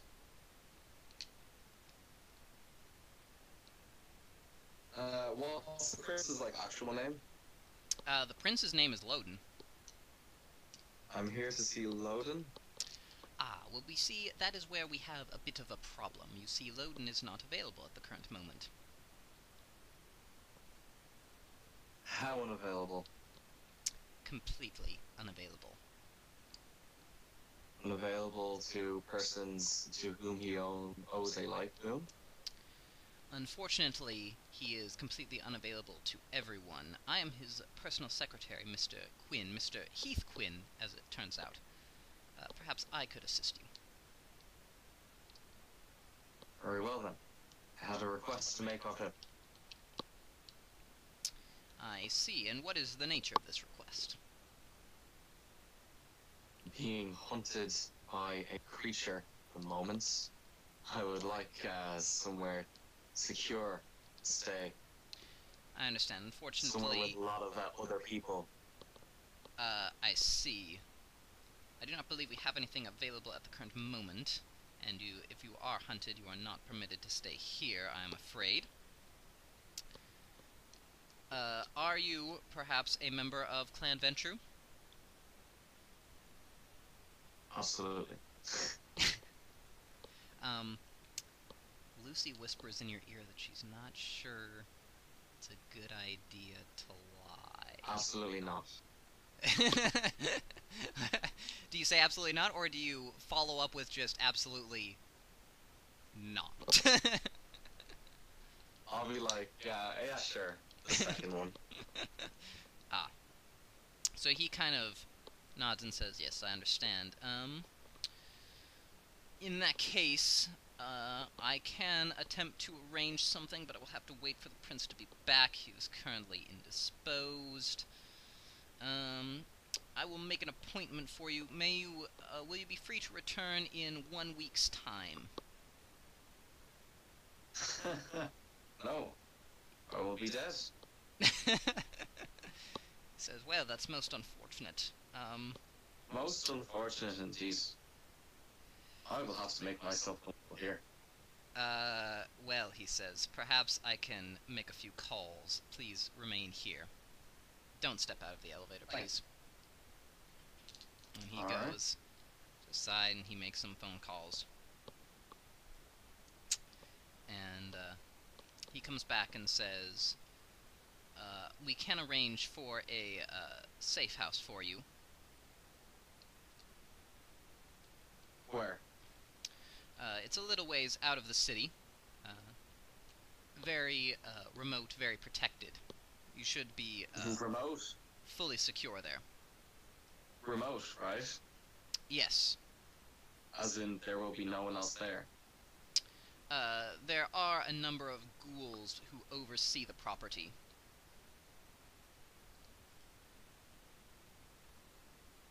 I see. 3 of them, fully combat trained, and they are armed with silver ammunition if it is werewolves that are troubling you. Is something more Ethereal. I see. Well, unfortunately, we don't really have any ethereal safe houses. Hmm. Would these ghouls be open to instruction? They take instruction perfectly. Alright, tell me where this place is. Lucy will kind of say, can we have a moment? And she steps back in the elevator, and she hits the closed door button to give you guys some privacy. Alright, I talk to her, yeah, what's up? It's like, so what exactly... I don't think going rural is a good idea. Yeah, I mean, yeah.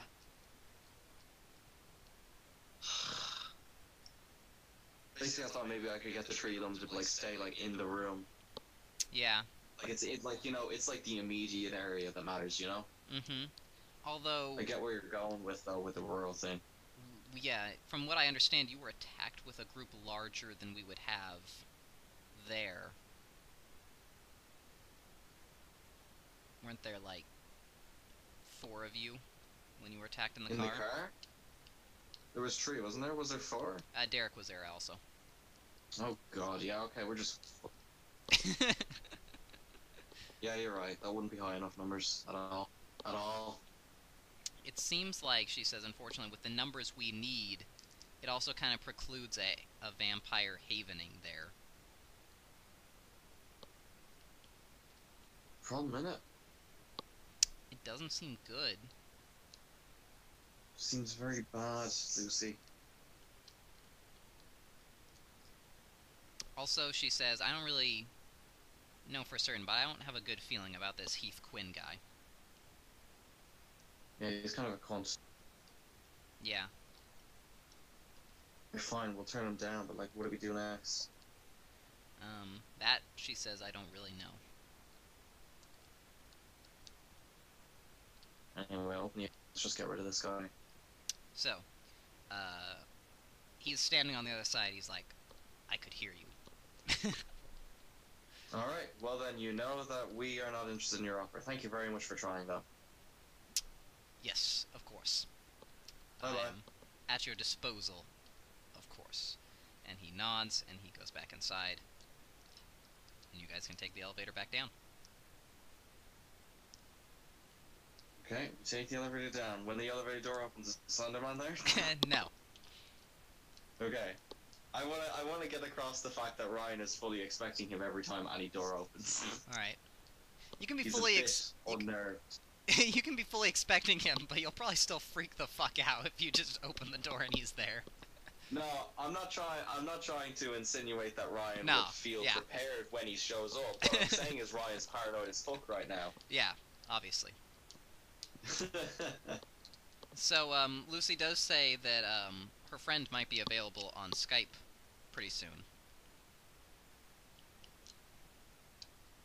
Okay. Let's see. Why don't we find like a cafe or something that's open to talk with her? That'll be a public space. It is pretty hard because it is around, like, 4 o'clock in the morning at this point. Is there any 24/7 places? You can, eventually find one, yeah. Alright, cool. So, Lucy, brought her laptop with her, so you can set that up. Okay. And, fortunately, you don't have to worry about being overheard, because this place is basically dead. There's just the one guy... that is unfortunate. There's just the one guy in the back who is on, like, hour 20 of his, like, League of Legends, pro gaming session. What a hero.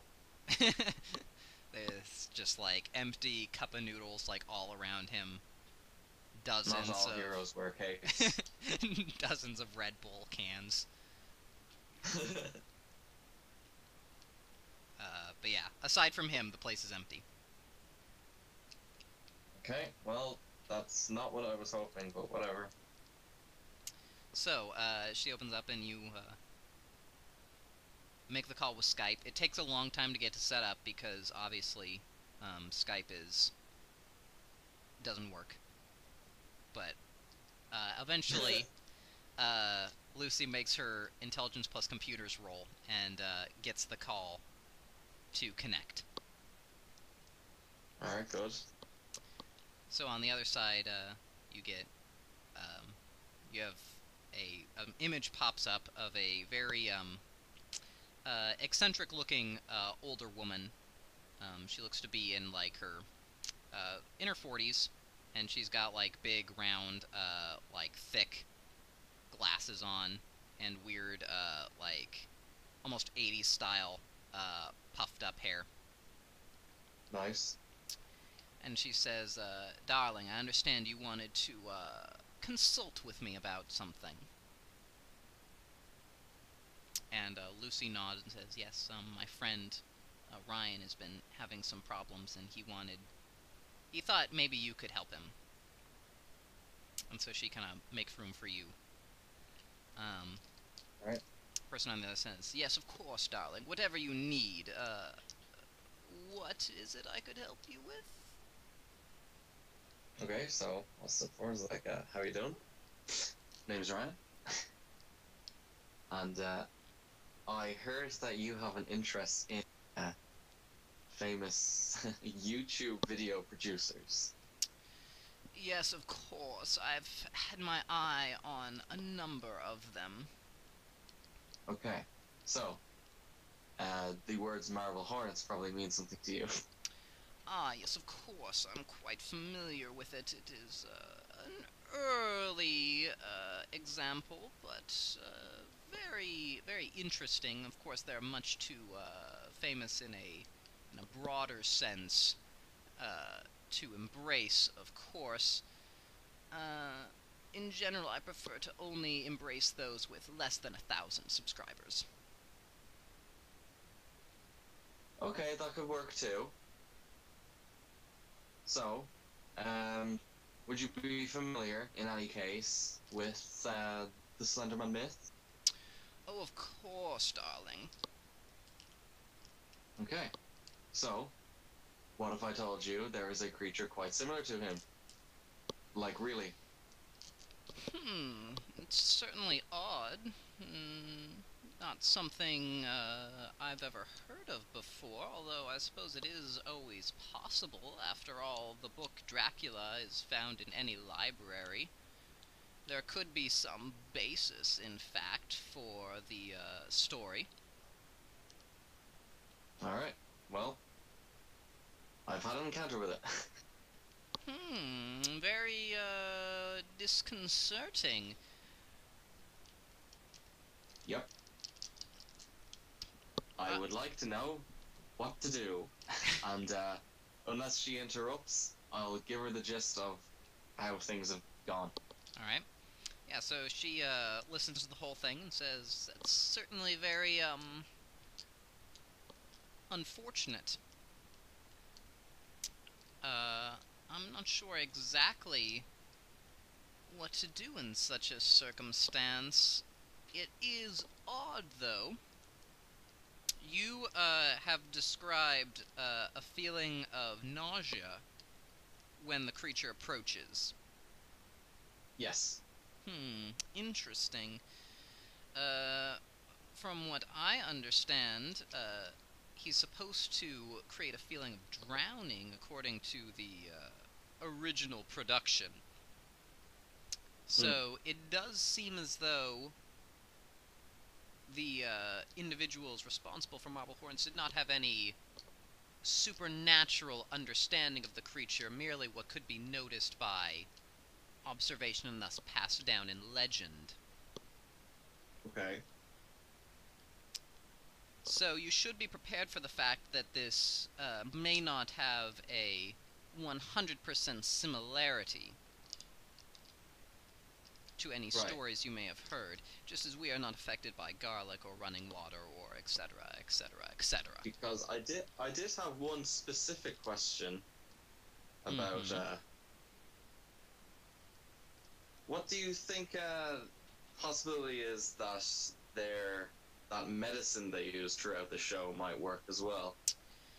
Yes, they did have some sort of medication which seemed to repel the creature, or at least give resistance to it. They didn't actually explain in the show what it was, did they? Unfortunately, no. It was never explained what it was.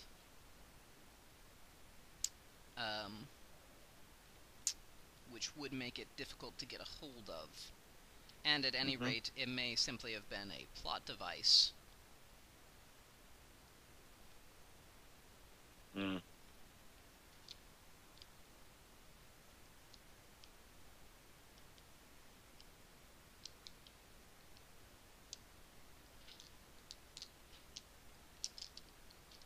So, is there anything else you want to ask her? I mean,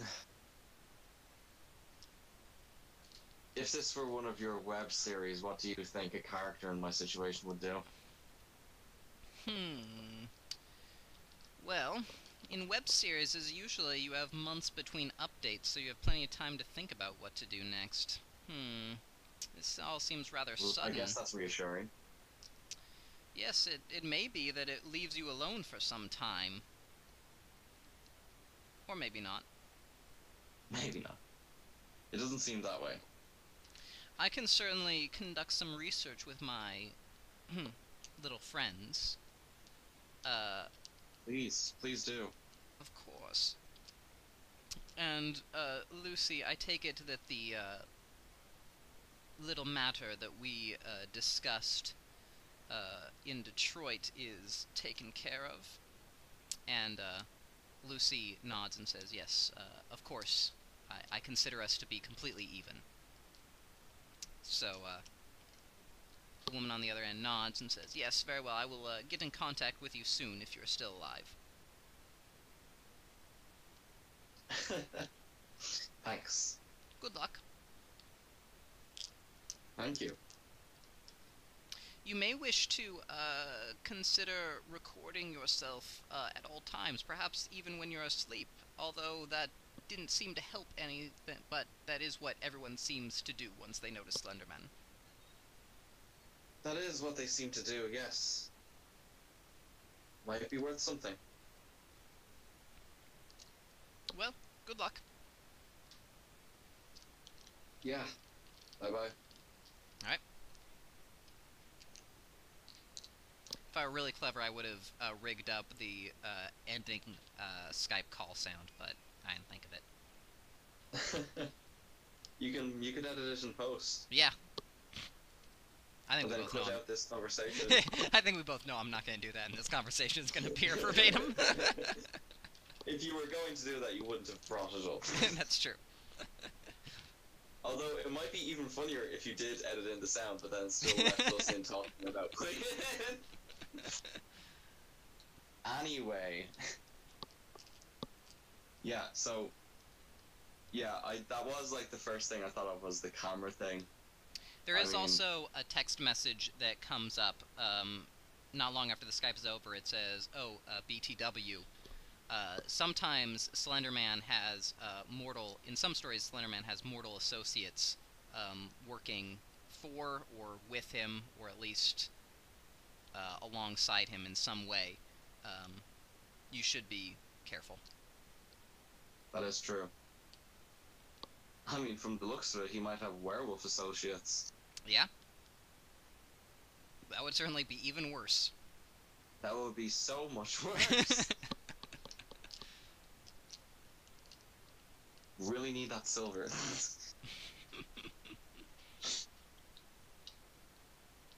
Is there any way... What silver did I get? Like chains? Yeah, pretty much. You're gonna have to... You think if I wrapped the chains around my staff? Actually, that might work. I mean, it's better they're not doing anything right now until I can find a way to melt them anyway. That's true. Because I was thinking, the bullets will be very tricky, because, you have to get them the right size. You couldn't just dip a normal bullet in the silver, because then they'd be too big for the gun. But, you could just dip the staff and coat it in the silver, so... You could do that. Yeah, so... I can't melt them, so I'll wrap them around the staff or somehow try to attach them. Alright.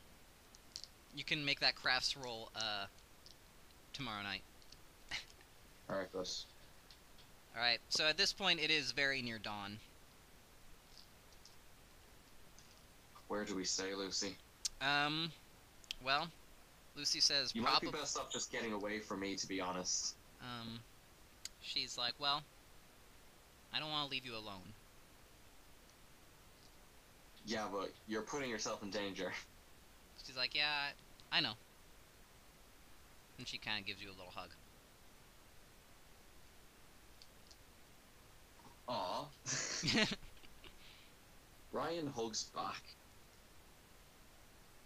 So she says, I do think that we should probably try and keep Alicia out of this. So maybe we should not drag more people into it.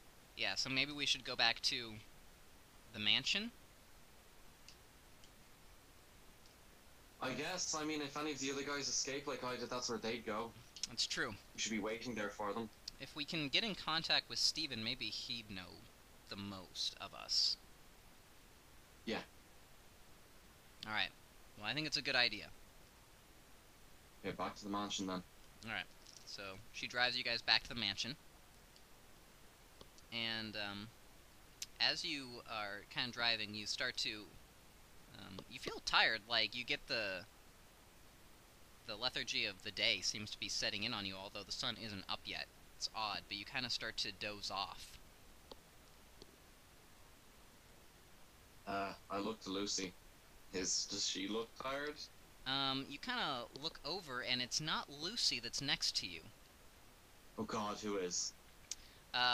It's your mother. Where am I now? You look around, and you're in your bedroom, your childhood bedroom. Fuck's sake. So, she, sets down, like, a pan next to you and says, if you feel sick again, you know, throw up into that.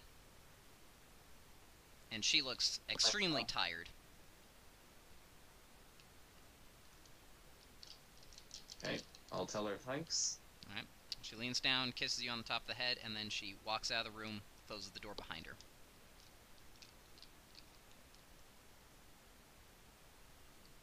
And so not long after she leaves, you do have a coughing fit. Oh god. Are the lights on in my room? No, they're turned off, although there is a nightlight. I turned that nightlight on. Yeah, the nightlight is already on. It's a little bird. Okay. Fuck. I attempt to run out of the room. Alright. Yeah, you open the door... Well, there are two doors. There's the door into your closet, and then there's the door out into the house. Which one do you want to, use? Out into the house! Alright. You come out through the closet door. You open the door, and it's the room. You're looking at the room itself, but from the perspective of the closet. I go back into the closet. Alright. Close the door. You try and go through the closet, you look out through the perspective of your room from the other side. The room just repeats on itself, and you can see yourself looking through the room off into infinity. I see. Well, that's not nice. No, it's definitely not. Can I turn on the big light in the room? Alright, yeah, you try and flip the switch, and it does turn on for only a second, but then the bulb blows. Is there a window in my room? Yeah. So as you look outside, you have another coughing fit, but you can see there seems to be a figure standing out on the street just in front of the house. Oh, really? Yeah. Is it a tall figure? Yeah, it's tall and dark, and it seems to be looking directly at your window. Fuck my life.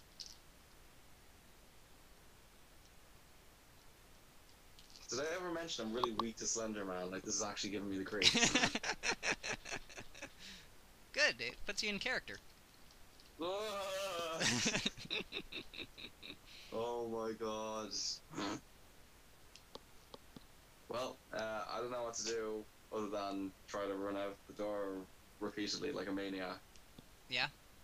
At this point, I will note that you are in like the body and sort of mindset of a like grade school age Ryan. Someone just flipping the fuck out. Yeah, it's not good. So yeah, trying to escape just keeps sending you back into the same room. And as you're doing this, the feeling of sickness gets worse. Like you feel like you're gonna definitely throw up.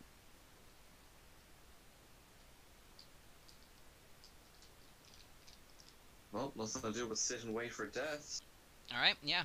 So you sit on the bed, and after uh, a little while, you do basically have to throw up into the pan. You basically puke your guts out for a while, and when you look up, the figure is in the room with you, standing at the foot of the bed that you're on. It looks directly at you, and there is an intense ringing in your ears, and another coughing fit, and then you're back in the car. Is Lucy there? Lucy's there, yeah. You're just driving. Is she okay? Yeah. She looks over at you, she's like, you're coughing, are you okay? Is it here? And she starts looking around. Are we still driving right now? Yeah. You are in Gary at this point. Just keep driving. Alright. So she, puts down the pedal a little further, and she's going like 6 or 7 miles above the speed limit now. And, it's giving me some sort of nightmares. Well, I guess that's better than killing you outright. Yeah. So, yeah. She takes you back into the mansion itself, parks the car and everything. And, asks, when you guys are inside, she asks if Steven has any, like, magic protection to use on the house. I was actually just thinking the same thing. Well, does Steven have any sort of, like, physical or mechanical type ward stuff that I could do? You've never seen anything like it. If he does have it, you think it would probably either be in his office or on the, like, upper floors or in the basement laboratory. Okay, that's true. Okay, so Ryan does know that his office and the laboratory are, if I recall correctly, the most warded rooms. Yes. Okay. Well, what room did we all hide in last time when we all got kidnapped? The basement. Alright, well, we'll try the office then. Alright. The office is, like, fully locked and barred down. It's actually got a security door on it, and the walls around it have been reinforced. You're really not sure. You could try and pick the lock to get in. But yeah, this thing seems heavy duty.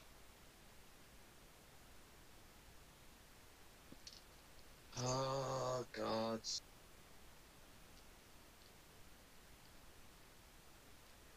I know it's already gone into the basement. Yes. There's just no point. Mm-hmm.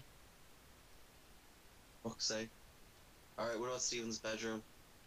Yeah, it looks completely unsecured when you go in, although there are, some, like, arcane markings around, there is, like, a sliding door that goes onto the balcony of the house. And there are, like, arcane markings etched into, like, the frame around it. Alright, better than nothing. So, bat down the hatches in this room. Alright. So, there's like a big 4-poster bed, that Steven sleeps in. It's not your water bed, but, Lucy kinda gets on it and feels it a bit, and then kinda bounces up and down on it.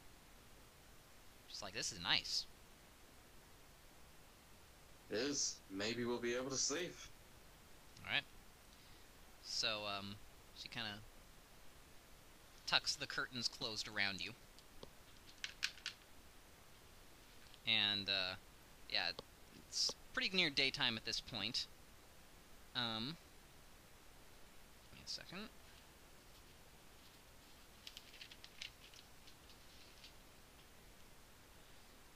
And, so you guys are laying down, and it's, like I said, you've got, like, a little bit of time, like 20, 30 minutes before the sun is actually up and forces you to sleep. So, you guys are in the bed, then Lucy kind of curls up next to you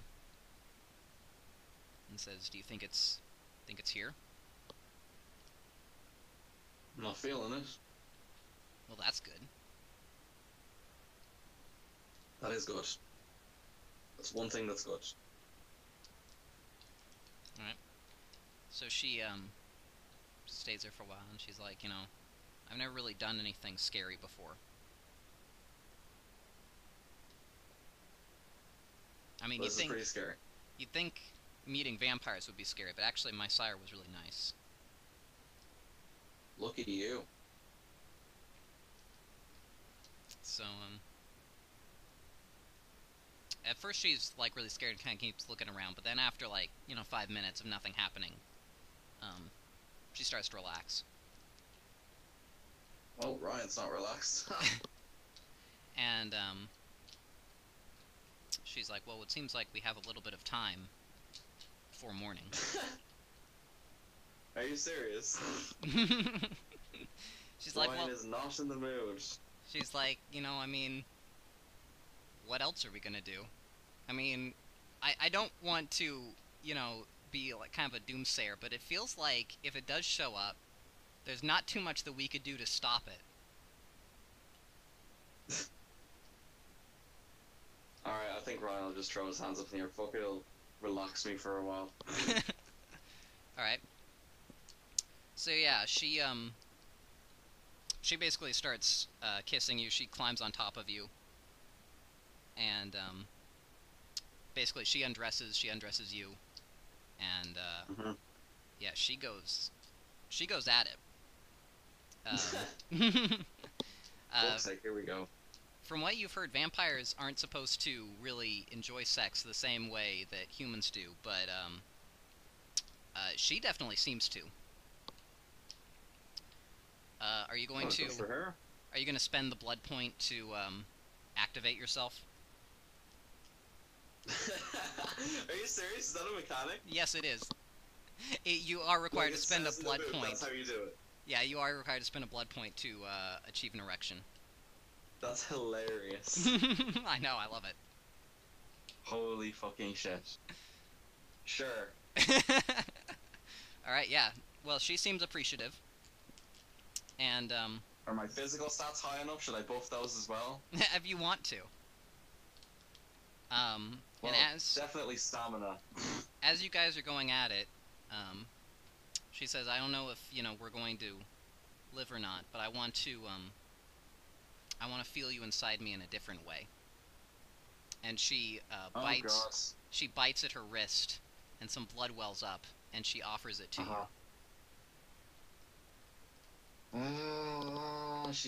There's no way she's not already blood bonded. This is such a scam. Mm-hmm. Pretty sure Ryan wants to do it anyway, though, so I better let him. Alright. Yeah, so you, you take a drink of her blood, and she takes a drink of yours as well, and you, feel the most incredible sensation. You weren't that interested in the sex, really, up until this point. But as you're feeding, as you simultaneously are feeding on vampiric vitae and having the pleasure of the vampire kiss at the same time, it's a very intense experience.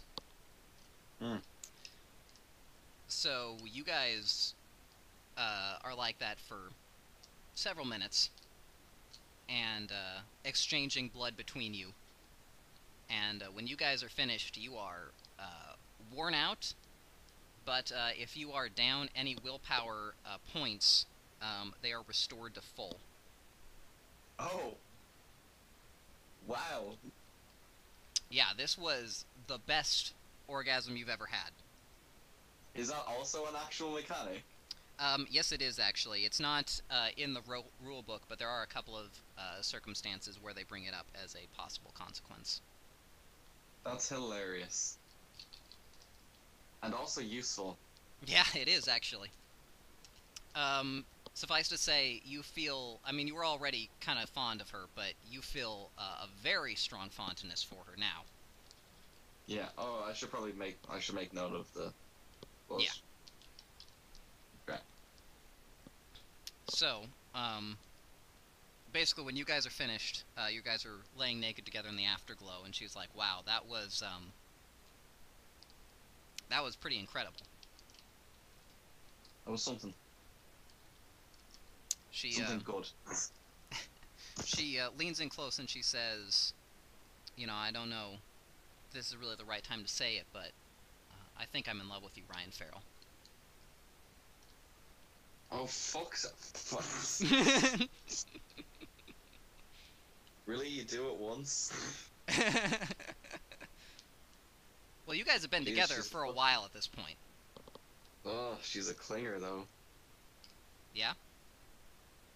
I mean, like, And also, if you might recall from your Psychology 101 classes, danger can create a feeling of intimacy. and Stress Psychology like this. 102, women cling really quickly. It's a reaction to the stress. Uh-huh. I mean, maybe previous wholesome Ryan, but not fucking maniac murderer Ryan. That's true. Anyway, Well, so you guys are just kind of laying there. And, well, I better come up with a response for Ryan to give her after that. So, let me grab my coin. Let's see. He's got 1 point of blood bond, and she's the only character who's shown genuine concern for him besides the main player characters. We're Tailsy all actually missing. feels something Tailsy just tells her. Alright. Fuck. I love you too, Lucy. So she, yeah, you guys, embrace, and then, you notice she starts to cough a little bit. Oh. And so instantly, she looks up at you, like, fearfully. She's like, is it here? Well, Ryan gets up. Alright. Oh, I will say, Is it there? unlike, humans, because you don't really orgasm the same way, your blood point is still, active, shall we say. So, just keep that in mind for this scene. Have a weapon. Yeah, I assume your quarterstaff is probably right next to the bed. Alright, good. So naked, I- fully erect, and holding a quarterstaff. A true Celtic warrior. If you'll remember from your History 101. That's true. So, I mean, do I see it? Is it in the room? You don't see it in the room with you, no. Although as you're looking around, you hear more coughing from inside the bed. And you start to feel a little queasy as well.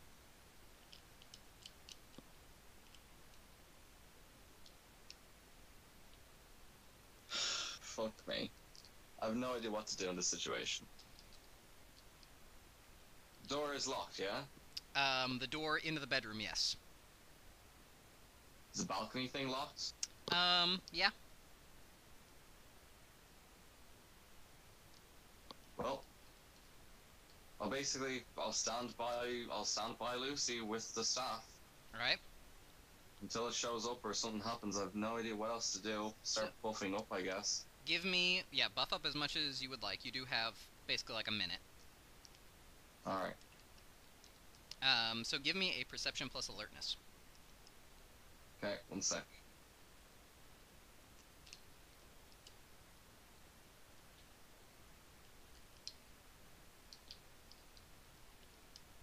Perception plus alertness is 6. Alright. So you hear a scream from Lucy, but it's from below you further into the house. I look to where she's supposed to be. Yeah, you draw back the curtains on the bed and she's no longer in there. Right? Break out of the room. Alright. Head towards where she is. Celerity. Alright. So yeah, you hear her basically screaming, Ryan! Ryan, it's here! Yeah, I run to her with celerity. Alright. So you bust into the sitting room where you hear the voice coming from, and you see Lucy huddled in the back corner, naked, terrified, and standing between you and her is the thing, and Charge it. it's looking directly at you. It doesn't seem to be paying attention to her at all. Alright. Give me a dexterity plus melee. I'm not wearing my armor since I'm naked. So No, you're fully naked. Specialty. Actually, you know what? Give me a minute. 10 with a specialty and a willpower point. Alright.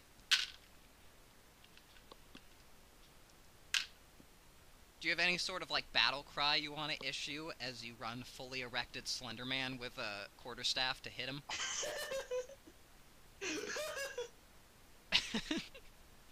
For the Empire!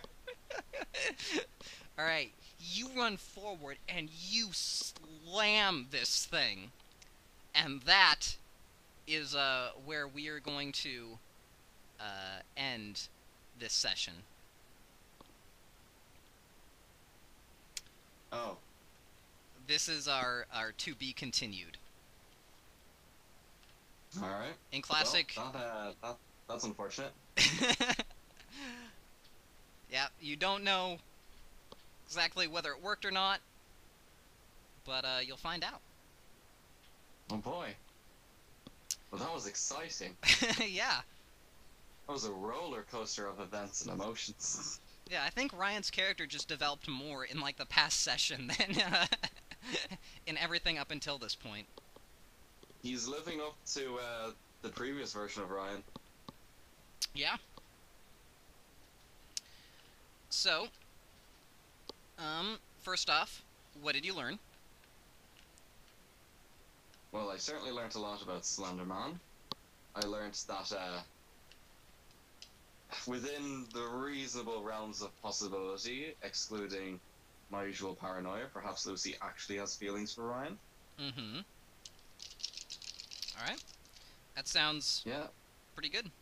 So, you get the experience point for that. Oh boy.